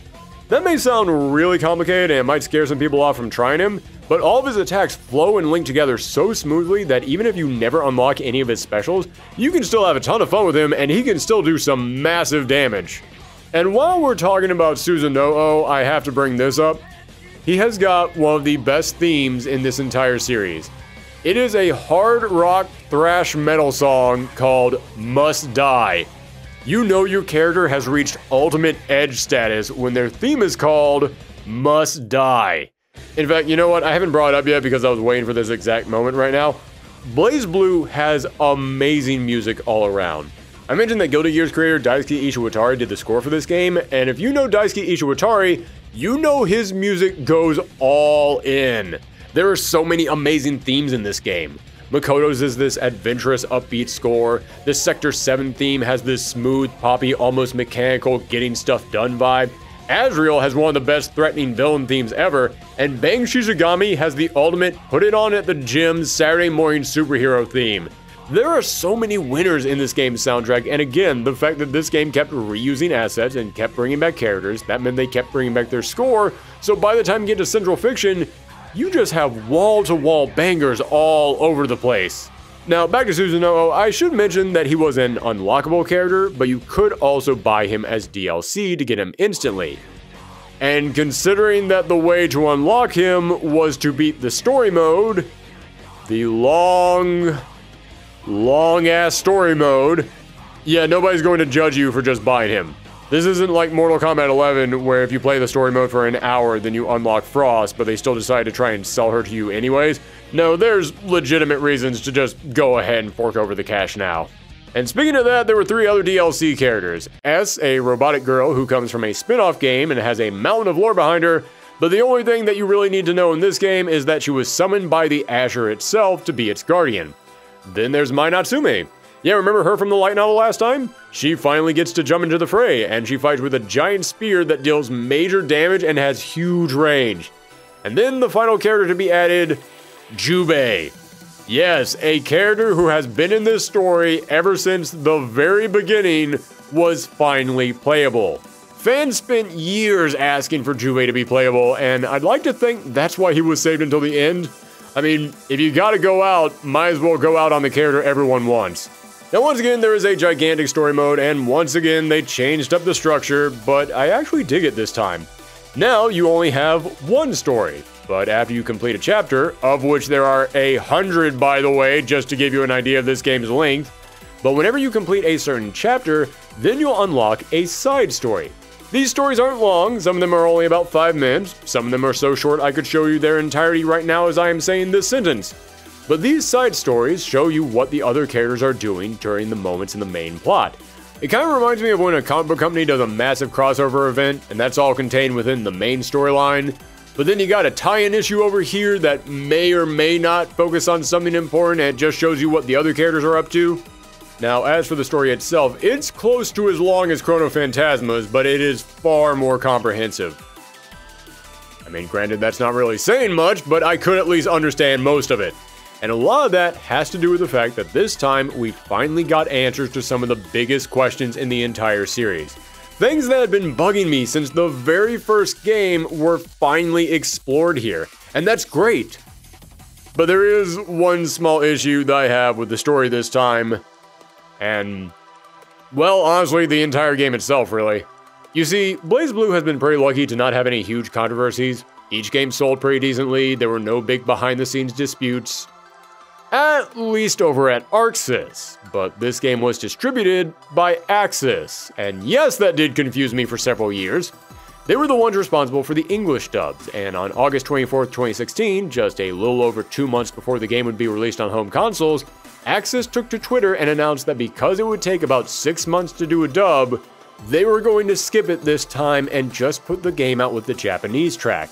And hey, that's understandable. I mean, I was upset to not get the English dub, but when these games are getting more competitive online scenes, so everybody needs to be able to start playing at the exact same time, and you run the risk of the conclusion of this storyline being spoiled over those 6 months, yeah, that's 2 good reasons to skip the dub so that way it can just be released around the world at the exact same time. What isn't understandable, though, is the fact that none of the English cast members were told about this. Yeah, the English cast, who had been with this game for close to a decade, found out they were not going to be coming back from this very tweet. Which, even if you don't care about the English dub, you have to admit that's maybe the most dickish way of telling someone their services are no longer needed. Patrick Seitz, the voice of Ragna, the script adapter and voice director for Continuum Shift Extend, and the guy who arranged for all the voice actors to be in the BlazBlue anime, in other words, a guy who is kind of a big deal for these games, took to Facebook after this announcement and wrote, quote, "I'm disappointed by the news, and I'm especially disappointed to be getting it via tweet. Reaching out to the cast would have been a simple enough courtesy for access to Extend. Maybe they think we don't much care either way, but many of us do. I know I do. TLDR version, BlazBlue Central Fiction isn't getting dubbed. I'm sad about, irate about how impersonally I found out, and not putting any particular stock in a dub happening after the fact. After all this time, it hurts to be told that we're not so central to the fiction after all."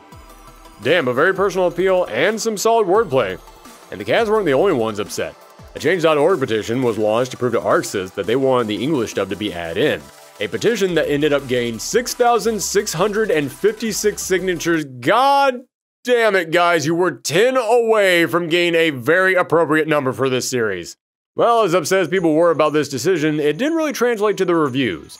This game received generally the same positive scores as the previous games, and while sales history for this game isn't available, based upon physical copies sold and going off of Steam Spy's digital record, it looks like the game ended up selling around 700 to 800,000 copies, which sure isn't as high as the first game, but it isn't uncommon for a game like this that just keeps changing and growing and building upon the previous game rather than trying to reset itself to slowly lose players over time. But hey, 700 to 800,000 was still pretty high for an Arc Systems game, and it remains incredibly popular in the FGC to this day. You go to any tournament anywhere, you're going to see a Central Fiction pool. And ArcSys realized the popularity of this game because after Guilty Gear Strive saw a huge success largely thanks to their smooth rollback netcode, they announced out of nowhere that they were going to go back and patch rollback into the Steam version. Now, I don't exactly remember when the rollback got added to this game, but checking Steam charts, I don't think it was around here. Not here. I feel like it was somewhere around here. So if you want to get into this game and you don't want to mess with the endless ocean of single player content, you can still go online right now and play other people with some of the best netcode in the industry. So that's it. That is the end of the main BlazBlue story. But it is not all there is to the BlazBlue franchise, because Mori said he wanted to extend BlazBlue beyond just the main series, and boy, he wasn't kidding about that. Because for a game with only 4 mainline installments, they pumped out so many spin-offs for this thing. Here we go, lightning round. First up, BlazBlue Super Melee Fighters for the DS. It's an arena fighter using chibi characters that feel like they're meant to be a callback to the Teach Me Miss Lychee skits. Never played this one, but it does look super charming. What I did play though was the next game, BlazBlue Chrono Phantasma for the 3DS. It takes the chibi sprites of the last game and you just mash away at wave after wave of these cannon fodder clones. Again, this one looks charming, too bad the game itself stinks. It is completely mindless, way too repetitive, it feels like something that you would put out as a free phone game, and even then, there's way better free phone games out there. But if you do want to play it for any reason, it is still available on the 3DS eShop, at least for however long that sticks around. Next up, for phones and the Nintendo Switch, Eat Beat Dead Spike-san. This is a rhythm game where you control Dead Spike, the giant face that Ragna sends out as a projectile as it tries to eat up everything while dragging Ragna behind him. I did not know this game existed before doing this video, and I still can't believe it's real, but hey, it does look fun, and BlazBlue music is great, so making a rhythm game around that does kind of make sense. Then you have BlazBlue Battle Cards, a card game for phones released in 2015. Sadly, the game has been taken down and can no longer be played, but if you want a BlazBlue card game, then I will go ahead and mention they did get a spin-off tie-in with the competitive deck building game Xseed.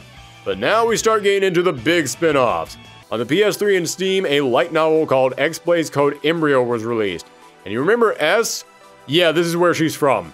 This is both a prequel to BlazBlue and set in an alternate reality because nothing in BlazBlue can ever just be one thing. It follows Toya Kaguri, your typical light novel high school protagonist who one day discovers a mysterious conflict happening in his city where people are developing strange powers and they have to be hunted down by the robotic S. From there, S ends up moving in with Toya to make sure that he's not infected, and they end up meeting a ton of other characters that are all involved in this big battle between humans, sorcerers, and monsters, and S starts to open up and care about her new friends. It's not bad, but it is very by the books. I mean, you got a standard high school protag boy whose defining characteristic is he's nice and caring. He meets up with a blonde girl with a giant sword who moves in with him as she tries to protect him in this new strange war that he suddenly discovered. I mean, this is basically just a Fate Stay Night fanfic right here.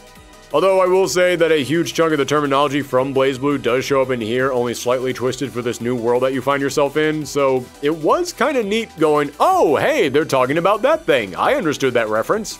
Now, there is one interesting thing about this game, and that's how you progress through the story. There are multiple possible endings, but there's no decisions that you have to make throughout the game. Instead, you'll occasionally get news stories on your phone and you have to check them. Depending on what stories you decide to read will determine what path the game takes.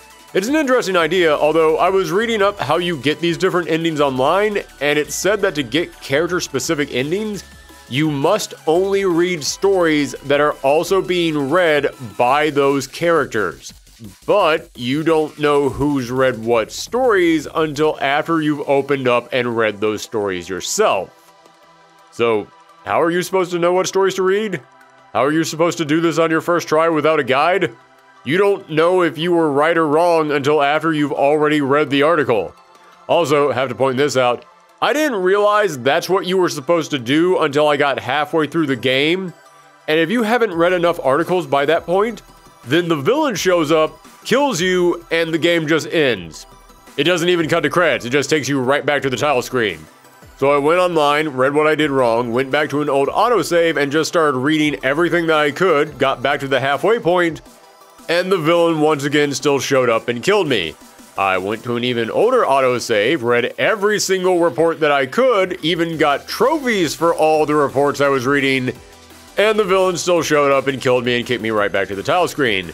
So I looked into it, and apparently several other people have had this problem, so I can't tell if it's a bug, or if it's one of those things where once you get the bad ending, you're just locked into the bad ending, and the only way to get something new is start the game fresh from the very beginning. So yeah, I won't lie to you guys, I didn't finish this one. I looked up the rest of the game on YouTube, but considering it's a light novel, I feel I got the gist of it. And while I do think that this ends up being too generic, I still found it to be mildly entertaining. Unlike its sequel, X-Blaze Lost Memories, which might be one of the worst things I've ever played for these retrospectives. And I want you longtime fans out there to think about all the games I've had to play for these retrospectives in the past, and then realize what I just said. I complained about this game on Twitter, and someone told me, clearly you don't know what a light novel is. Oh, I know what a light novel is. I'm very familiar with light novels, which is why I feel confident in saying this is a bad light novel. Folks, if you're defending this thing just because it's a light novel, that's the equivalent of me saying Shaq Fu is a great video game because it's a fighting game, and that's the only criteria I have. X-Blaze Code Embryo might have been kind of generic, but it at least wasn't ear-gratingly annoying, and it was at least a new story. X-Blaze Lost Memory, on the other hand... Okay, at the end of Code Embryo, S realized that she was a threat to reality, so she left for some pocket dimension between the boundary and her world. But then, all of her friends ended up getting hurt because she wasn't there to protect them, so the pain of that caused her to lose all of her memories. Cut to some time later, and a brand new protagonist, just called Me, goes looking for her younger sister who ran away. She stumbles into S's pocket dimension, and now she finds S, or at least the embryo power that was within S, but now she's an airheaded ditz wearing nothing but lingerie. You then have to walk around these blank generic maps, picking up 4 memory fragments, and after each fragment, you're treated to something that makes me want to eat my own game console so that way I don't have to listen to it anymore. でも、いっぱい集めた方が楽しいよ。別に楽しくない。絶対楽しいよ。興味ないの。邪魔しないって言ったでしょ。しょ？早く妹のところに行きたいの。そうだった。妹ちゃんが待ってるんだ。よし、行こう。言われなくても行くわよ。Yeah, it's that. Over and over every time that you find a fragment. Then, when you have all 4 memory fragments, S, now calling herself Nobody, will quiz you on what she talked to you about, and if you get the questions right, then you can move on to the next floor. If you get them wrong, then you just take the quiz again. There is literally no negative to screwing these up other than just wasting your own time. You then move on to the next floor, but in between these floors, you watch scenes from the first game play out. And these scenes go on as long, if not longer, than the rest of the game. Once I realized, oh, this is just the game that I already played through, I'm gaining nothing from watching this, I just started mashing my way through these cutscenes, and I swear to you, it still took me almost 15 minutes to get through one of these cutscenes, and again, that was with me just mashing the skip button non-stop. This is kind of disgusting. Like, if you want to say, oh, I don't care if the gameplay is bad, I don't play light novels for the gameplay, then fine. I still think it sucks, but whatever, it's not the point. The story is, I understand that. But speaking of the story, just think about this. Think about the fact that over half of this game is just watching the game that you more than likely already played. And that's it.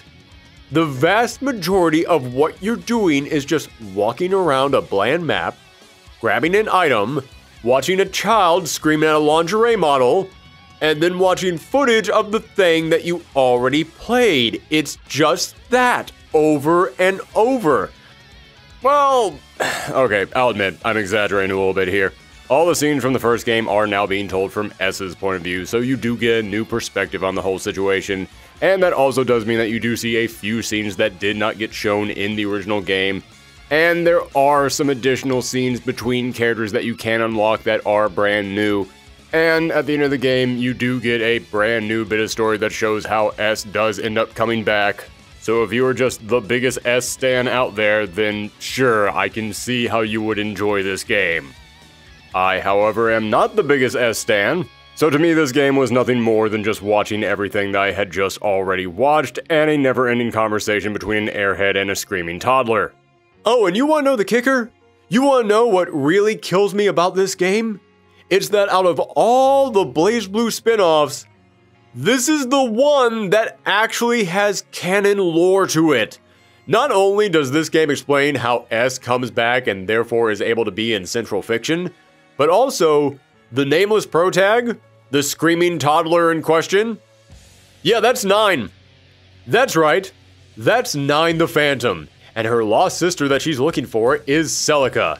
This is actually a secret origin story for 9, and I love 9, I love Celica, but no bit of backstory is worth saying through any of these exchanges. Well, luckily, our next spin-off game wasn't just a massive improvement, it was also another fighting game.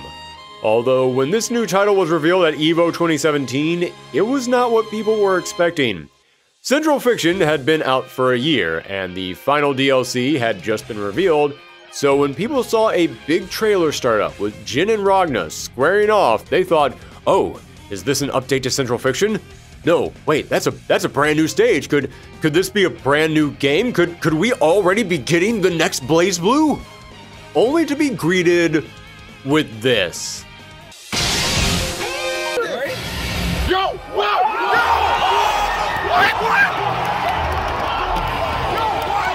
Listen to that crowd. That is the sound of a stadium full of people collectively losing their minds. Hell, look at that kid. He's having a religious experience right now. I remember the first time that I saw this trailer, I'm not kidding you, I legit thought was a joke. Like, I fully expected Mori to just come up there on stage and just go, I gotcha. But no, this was 100% real. Toshimichi Mori said that for his next game, he wanted to do a tag fighter, and originally he intended for the game to just use BlazBlue characters. But because of how wild and varied the playstyles of BlazBlue characters were, he said that it would be too difficult to put them on teams together. Think about that for a second. This series began with Mori saying they wanted to tone down the combat to make it more accessible, And now 4 games in, these characters were so insane that if you had to control more than one of them at a time, your face would melt. So he decided to make a completely new game with brand new combat, and it was going to be a crossover between BlazBlue and, well, really just any franchise he could get his hands on. The game launched with characters from Persona 4 Arena, Under Night in Birth, and the anime series RWBY all thrown into a pot to make one big anime gumbo. Now, Persona 4 and Under Night in Birth makes sense. I mean, Under Night in Birth was already a fighting game, and Arxis helped to develop that. Persona 4 got a fighting game spin-off that Arxis made, so yeah, obviously those two could show up. But why RWBY? How the heck did this internet anime series that never had a fighting game before get thrown into this mix? Well, honestly, it's actually kind of simple. Toshimitsu Mori just said in an interview with Forbes magazine that he liked RWBY, then Rooster Teeth heard about this, reached out to him, and yeah, that's it. It's kind of wild how often big video game crossovers happen, not because of giant massive corporations coming together and working something out, but just because two guys happen to say hi to each other. Now, I'll be honest with you, I do have some complaints about this game. Hell, many people do. BlazBlue was a series that, as I said, had tons of single-player content, but this game only had the story modes, and that's it. But the big complaint that people were up in arms about was that this game was announced to have 40 characters. Wow, that's huge! And half of them were going to be DLC. Yeah, I've seen some crummy DLC practices before, but revealing that half of your roster would be DLC before the game even came out isn't a good look. Also, this is a tag-based fighter and a crossover, and those two tend to have really large rosters, so that way you can fit in there a good chunk of characters from all the various franchises. So launching with only 20 characters was way too low. I mean, heck, RWBY only has 4 main characters, and 2 of them were going to be DLC. You couldn't even put all 4 of them in the base roster? And once again, this game was reusing assets as it took all the sprites from the other games and put them in here, with the RWBY sprites being the only exceptions. And as I said, I love reusing assets because it allows you to include more characters. So why are there only 20? Central Fiction had just come out 2 years before this, and it launched with over 30 characters.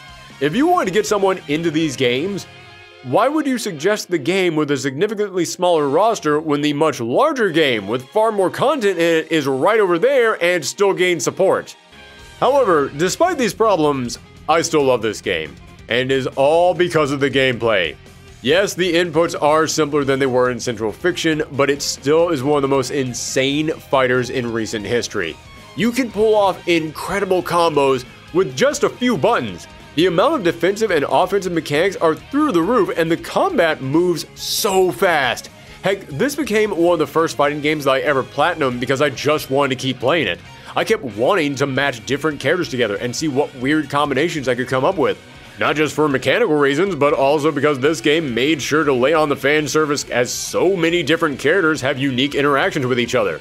And most of the FGCs seem to enjoy this as well. The game built up a strong player base and even became the first BlazBlue game to be featured 2 years in a row at EVO. And beyond the combat, listen, I like BlazBlue, I like Persona, I like Under Night. It's just fun seeing these characters together. Especially in the story mode, which didn't just bring back the English cast for all the returning characters, it even provided English voices for the characters who didn't get them in Central Fiction, as well as for the entire cast of Under Night in Birth, which to this day has never had an English dub. And the story mode is immensely simpler this time around, and it pretty much only exists just for fun. It's just here to be a good time seeing these characters together. And I'm cool with that. I mean, I'm a massive Persona nerd, so seeing Chie hanging out with Ragna and talk about the power of friendship while Ragna just looks at her like, the hell are you talking about? I love it. Plus, I just have to throw this out there. Out of all the wacky, nutty Arxis round announcers, Can't Escape from Crossing Fate is easily my favorite, and I'm legit mad this game is no longer talked about, because for 6 months I kept laughing my butt off at all the memes people were making around it. You win. He does look like the father on Fresh Prince. Can't escape from Crossing Fate. Fight! But here's where the wackiness got cranked up to 11. Yes, the game had a disgusting amount of DLC, but after the initial storm passed, they announced a second season in BlazBlue Cross Tag Battle 2.0. This didn't just see updates to the gameplay and brand new story content, but also several brand new fighters. including multiple characters from brand new series. You now had characters joining the fray from Arcana Hearts, Senran Kagura, because of course Mori P is a Senran Kagura fan, and even the super niche cult favorite fighter Akatsuki Blitzkampf, including the Blitz Tank, who I honestly believe might have gotten more people talking about this game than any other update for any game ArcSys has ever made. Even people who didn't know what BlazBlue Cross Tag Battle was were saying, "They got a tank." I'm sorry, did somebody just say a tank? Real talk, at the end of the day, despite all the problems I have with this game, I still love the combat, and the final roster update made me want more. If you ask me, hey, what one fighting game would you want to see another season of DLC for? I would say BlazBlue Cross Tag Battle without even thinking about it. I wanted to see what Season 3 was going to bring us because it feels like this was just one more update away from being the officially licensed version of Mugen. We could have gotten all the weird obscure fighters together. Breaker's Revenge, Asura Blade, Rumblefish, Matra Melee, Melty Blood, you know Melty Blood would have been in there. Anything not nailed down could have been up for grabs in that Season 3 of DLC, and I wish it had happened. Oh well. Even if it's no longer getting updates, just like Central Fiction, its final update did install rollback netcode into the game, so that way you and all your friends can cross Fate without any hiccups online. And that brings us to the final spin-off and the most recent BlazBlue title. In August 2017, Mori announced that a brand new RPG would be on the way for phones and mobile devices called BlazBlue Alternative Dark Wars. And I don't know much about the development of this game, not a lot has been revealed just yet, but I can tell you, it was not good. Because the game was announced in 2017 with an expected 2018 release date, and it would not come out until February 2021. Okay, a 3-year-long delay on a game that was expected to be developed in just 1 year. Not a great start, but was the game fun at least? I honestly have no idea. This game never got a global release, so all information that I have on is pretty much just secondhand accounts. But from what I've gathered talking to people online, you pick a blank protagonist to represent yourself, while being escorted around by the brand new character Seal Sulfur, and you then work for the Mitsurugi Agency, an organization that first appeared in the X-Blaze games, and after the events of Central Fiction, multiple realities, or possibilities as this franchise calls them, are created, and now you have to pair up with BlazBlue characters from the main series, the spin-offs, the mangas, the past, the future, and just flat-out alternate versions of themselves to stop these brand new threats. These alternate versions can include things like young Valkenhayn, Tsubaki from the future wearing Hakumen-style armor, which was actually teased at the end of Central Fiction, and evil versions of Mai and Kagura. This game looks nuts, and it apparently had some big, massive, overarching plot to it that was going to mean a lot to the entire lore of BlazBlue, and we're never going to find out what that was. Because yes, after being trapped in development hell for 4 years, this game was released in February 2021, and then shut down in January 2022, not even making it a full year. Mori took to social media and commented on the announcement saying, quote, "From the beginning, various difficulties have arisen in continuing its operation. We have been trying various approaches to making our users enjoy the service as much as possible, but the results have not been what we hoped for. As our customers may well know, we have been running the game for almost a year with various problems, and both development and operation have been going through trial and error every day. So yeah, we don't know the specifics, but it's clear that the production of this game was a mess and they just couldn't keep it going. And you know that hit Mori hard. He had huge plans for this game. He even went on Twitter and tweeted out that the true villain of the series was going to be revealed to be this guy. Who is this guy? It's the generic protag man from X-Blaze. Yes, the good boy everyman protag was going to be revealed to have a dark, gritty future self. Do you think Mori P likes the Fate series? I think Mori P likes the Fate series. So yes, sadly, Dark Wars was a bust, but Mori did come out in spring of this year and announced that there was more BlazBlue on the way. And in July, it was announced that a brand new roguelike set within the series was going to be coming to mobile devices and for PC. Alright, hey, I mean, it's not a fighting game, but roguelikes are fun. The gameplay preview looks pretty good, and Mori made it sound like there was going to be even more BlazBlue planned after this. The future of this series has yet to be written, and there is still a universe of possibilities still open for this beloved series. BlazBlue creator Toshimichi Mori leaves Arc System Works. Of course he did! I forgot it's still 2022, the year where every game I do a retrospective on has to have a bad ending. Yes, in September of this year, some eagle-eyed fans noticed that Toshimichi Mori's name had been removed from Arc System's list of directors. And then, a few days later, Mori took to Twitter and confirmed everyone's fears that he had indeed left the company. And that's about all we know. Yeah, there has been no other information revealed about this so far. But considering that Mori has been light on details, and nobody else from Arc Systems has commented on the situation, and Mori doesn't have any future jobs lined up at the moment, this doesn't exactly sound like things ended on the best note. Normally when someone leaves for greater things or to pursue their own goals, typically everyone at the company wishes them well. They don't tend to bury it and go radio silent. So we have no idea why Mori stepped down. Maybe he did want to pursue a different path, but considering how much he loved this universe and these characters and now he won't be able to use them anymore, I kinda doubt it. And I hate to just start speculating, but it could very well have had something to do with the fact that Alternative Dark Wars spent 4 years in production hell, only to then be shut down before its 1-year anniversary. Yeah, you spend that much time on a live service only for it to crash that hard, that's not the kind of thing that you can just wash off your record. I mean, heck, this wasn't even the first BlazBlue mobile game that failed. They already had a strike against them with that card game. But it could also have had something to do with the changing face of Arc Systems. After the last BlazBlue, Arc Systems kind of exploded. They were hired by Bandai Namco to develop the insanely popular Dragon Ball FighterZ, leading to success unlike anything the company had ever seen.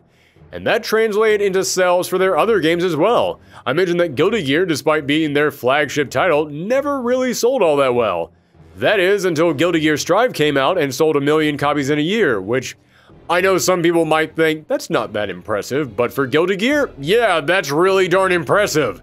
It was the biggest Guilty Gear release of all time and was bigger than the last several BlazBlues. As a result of these increasing sales, ArcSys CEO Kitaoka announced that they wanted the company to actively pursue more fighting games based on existing IPs that are popular in the West. And BlazBlue definitely has Western fans, but not as many as some other IPs that they could be pursuing. Mori, ArcSys is now a Western developer. Maybe Western audiences enjoy BlazBlue, we don't know. And frankly, we don't want to know. It's an IP that we can do without. Again, these are 100% just speculations based upon the evidence that we have available to us, which is certainly not the complete picture. But yeah, decreasing sales, years of work and money put into a failed project, Mori wanting to focus on pretty much anything that wasn't a fighting game while the company just wanted to focus on fighting games. There's a good chance there was a lot of factors behind this. Now, Mori has said that he isn't done making games, and he wants his next game to be one that the BlazBlue fans will enjoy, but that next game would not be BlazBlue. ArcSys still owns that title and the characters, meaning Mori can't touch it. So in a very wild, roundabout, cosmic levels of irony way, this story has now come full circle. Because ArcSys made BlazBlue because they no longer own their flagship title that they created, and now ArcSys is the one holding on to the flagship title whose original creator no longer owns it. Now again, I have to stress this. This just happened 3 months ago. We have no idea if ArcSys has any plans for the future of BlazBlue. I kind of doubt it, but as I said, there is that roguelike already in the works, which has not been mentioned at all since this story broke, but still, it could still be out there. Point is, maybe we still do have more BlazBlue on the way. Or maybe they'll just sell the title back to Mori and then he gets to make BlazBlue again. I mean, he and Daisuke are still friends as far as I know, and Daisuke knows a thing or two about what it's like to lose a series that you put your heart and soul into, so maybe they'd be willing to work something out. But there's no way of sugarcoating this. The future of this series looks very murky. At least when it comes to new releases. Because here's the thing, folks. You can still get every single one of these games on Steam right now. And as I said, Central Fiction and Cross Tag Battle got rollback updates and still get featured at not just major tournaments, but also pretty much any local scene that you can find. The BlazBlue fanbase is still incredibly active. You can still find people easily who want to play. And even if the fanbase dries up one day, even if everyone just decides overnight, I'm tired of this now, guess what? Because these games are loaded with a metric ton of single-player features, you can still enjoy these games by yourself for days and weeks and months without running out of content. The point I'm trying to make is that BlazBlue is something special. It is that perfect combination of memorable characters and fast, addictive gameplay. It's got the fanbase that still holds it up and the credentials in the FGC to continue being a strong force on the competitive scene for years. And thankfully, because this game was made back before every single fighting game out there had to be 100% esports live service focused, it means every single game is its own complete package that can survive without the company supporting it. I've been looking forward to tackling this game ever since the start of the year, and going back and doing this deep dive has given me an appreciation for almost every angle of this series. From the music, to the characters, to even the lore, and especially the gameplay. Folks, I record more footage for this retrospective than for any other single video I've ever done. Normally, I just spend about a week capturing footage for these videos, and for this one, I took 2.5 weeks of non-stop recording day and night, and yet I still had to force myself to stop playing them because I just wanted to keep going. So yeah, no matter what happens in the future, if there's a new game from Arxis, a new franchise from Mori in this game's memory, or even if there's nothing, this series is kind of future-proof. It's easily available with timeless combat and appeal, meaning as long as you're ready to jump into the series and pick up a controller, then the wheels of fate will never stop turning. Folks, thank you very much for tuning in to another epic-linked retrospective here on this channel. Again, if you like what you saw here today, then make sure that you click that subscribe button. I mentioned it at the beginning of the video, but we're trying to hit 50,000 subs by the end of the year. And oh man, we're close. We are so close. We just need that last little push. So if you guys could help us out, we would appreciate that so much. And if you're already subscribed and you still want to help this channel, then make sure that you give us a thumbs up, leave a comment down below. That stuff lets YouTube know they should be spraying this around. And you can also spread it around yourself and share it around the web wherever you think people might enjoy it. That stuff really does help this channel out. And if you want to get in touch with me, then you can find me out there in the boundary of the internet, on Twitter, on Instagram, on Tumblr, all at Thorgy's Arcade. Thank you guys very much for tuning in today. I hope you all had a very safe, happy holiday season. Thank you very much for all the support that you've given us this year, and I will see you all in 2023.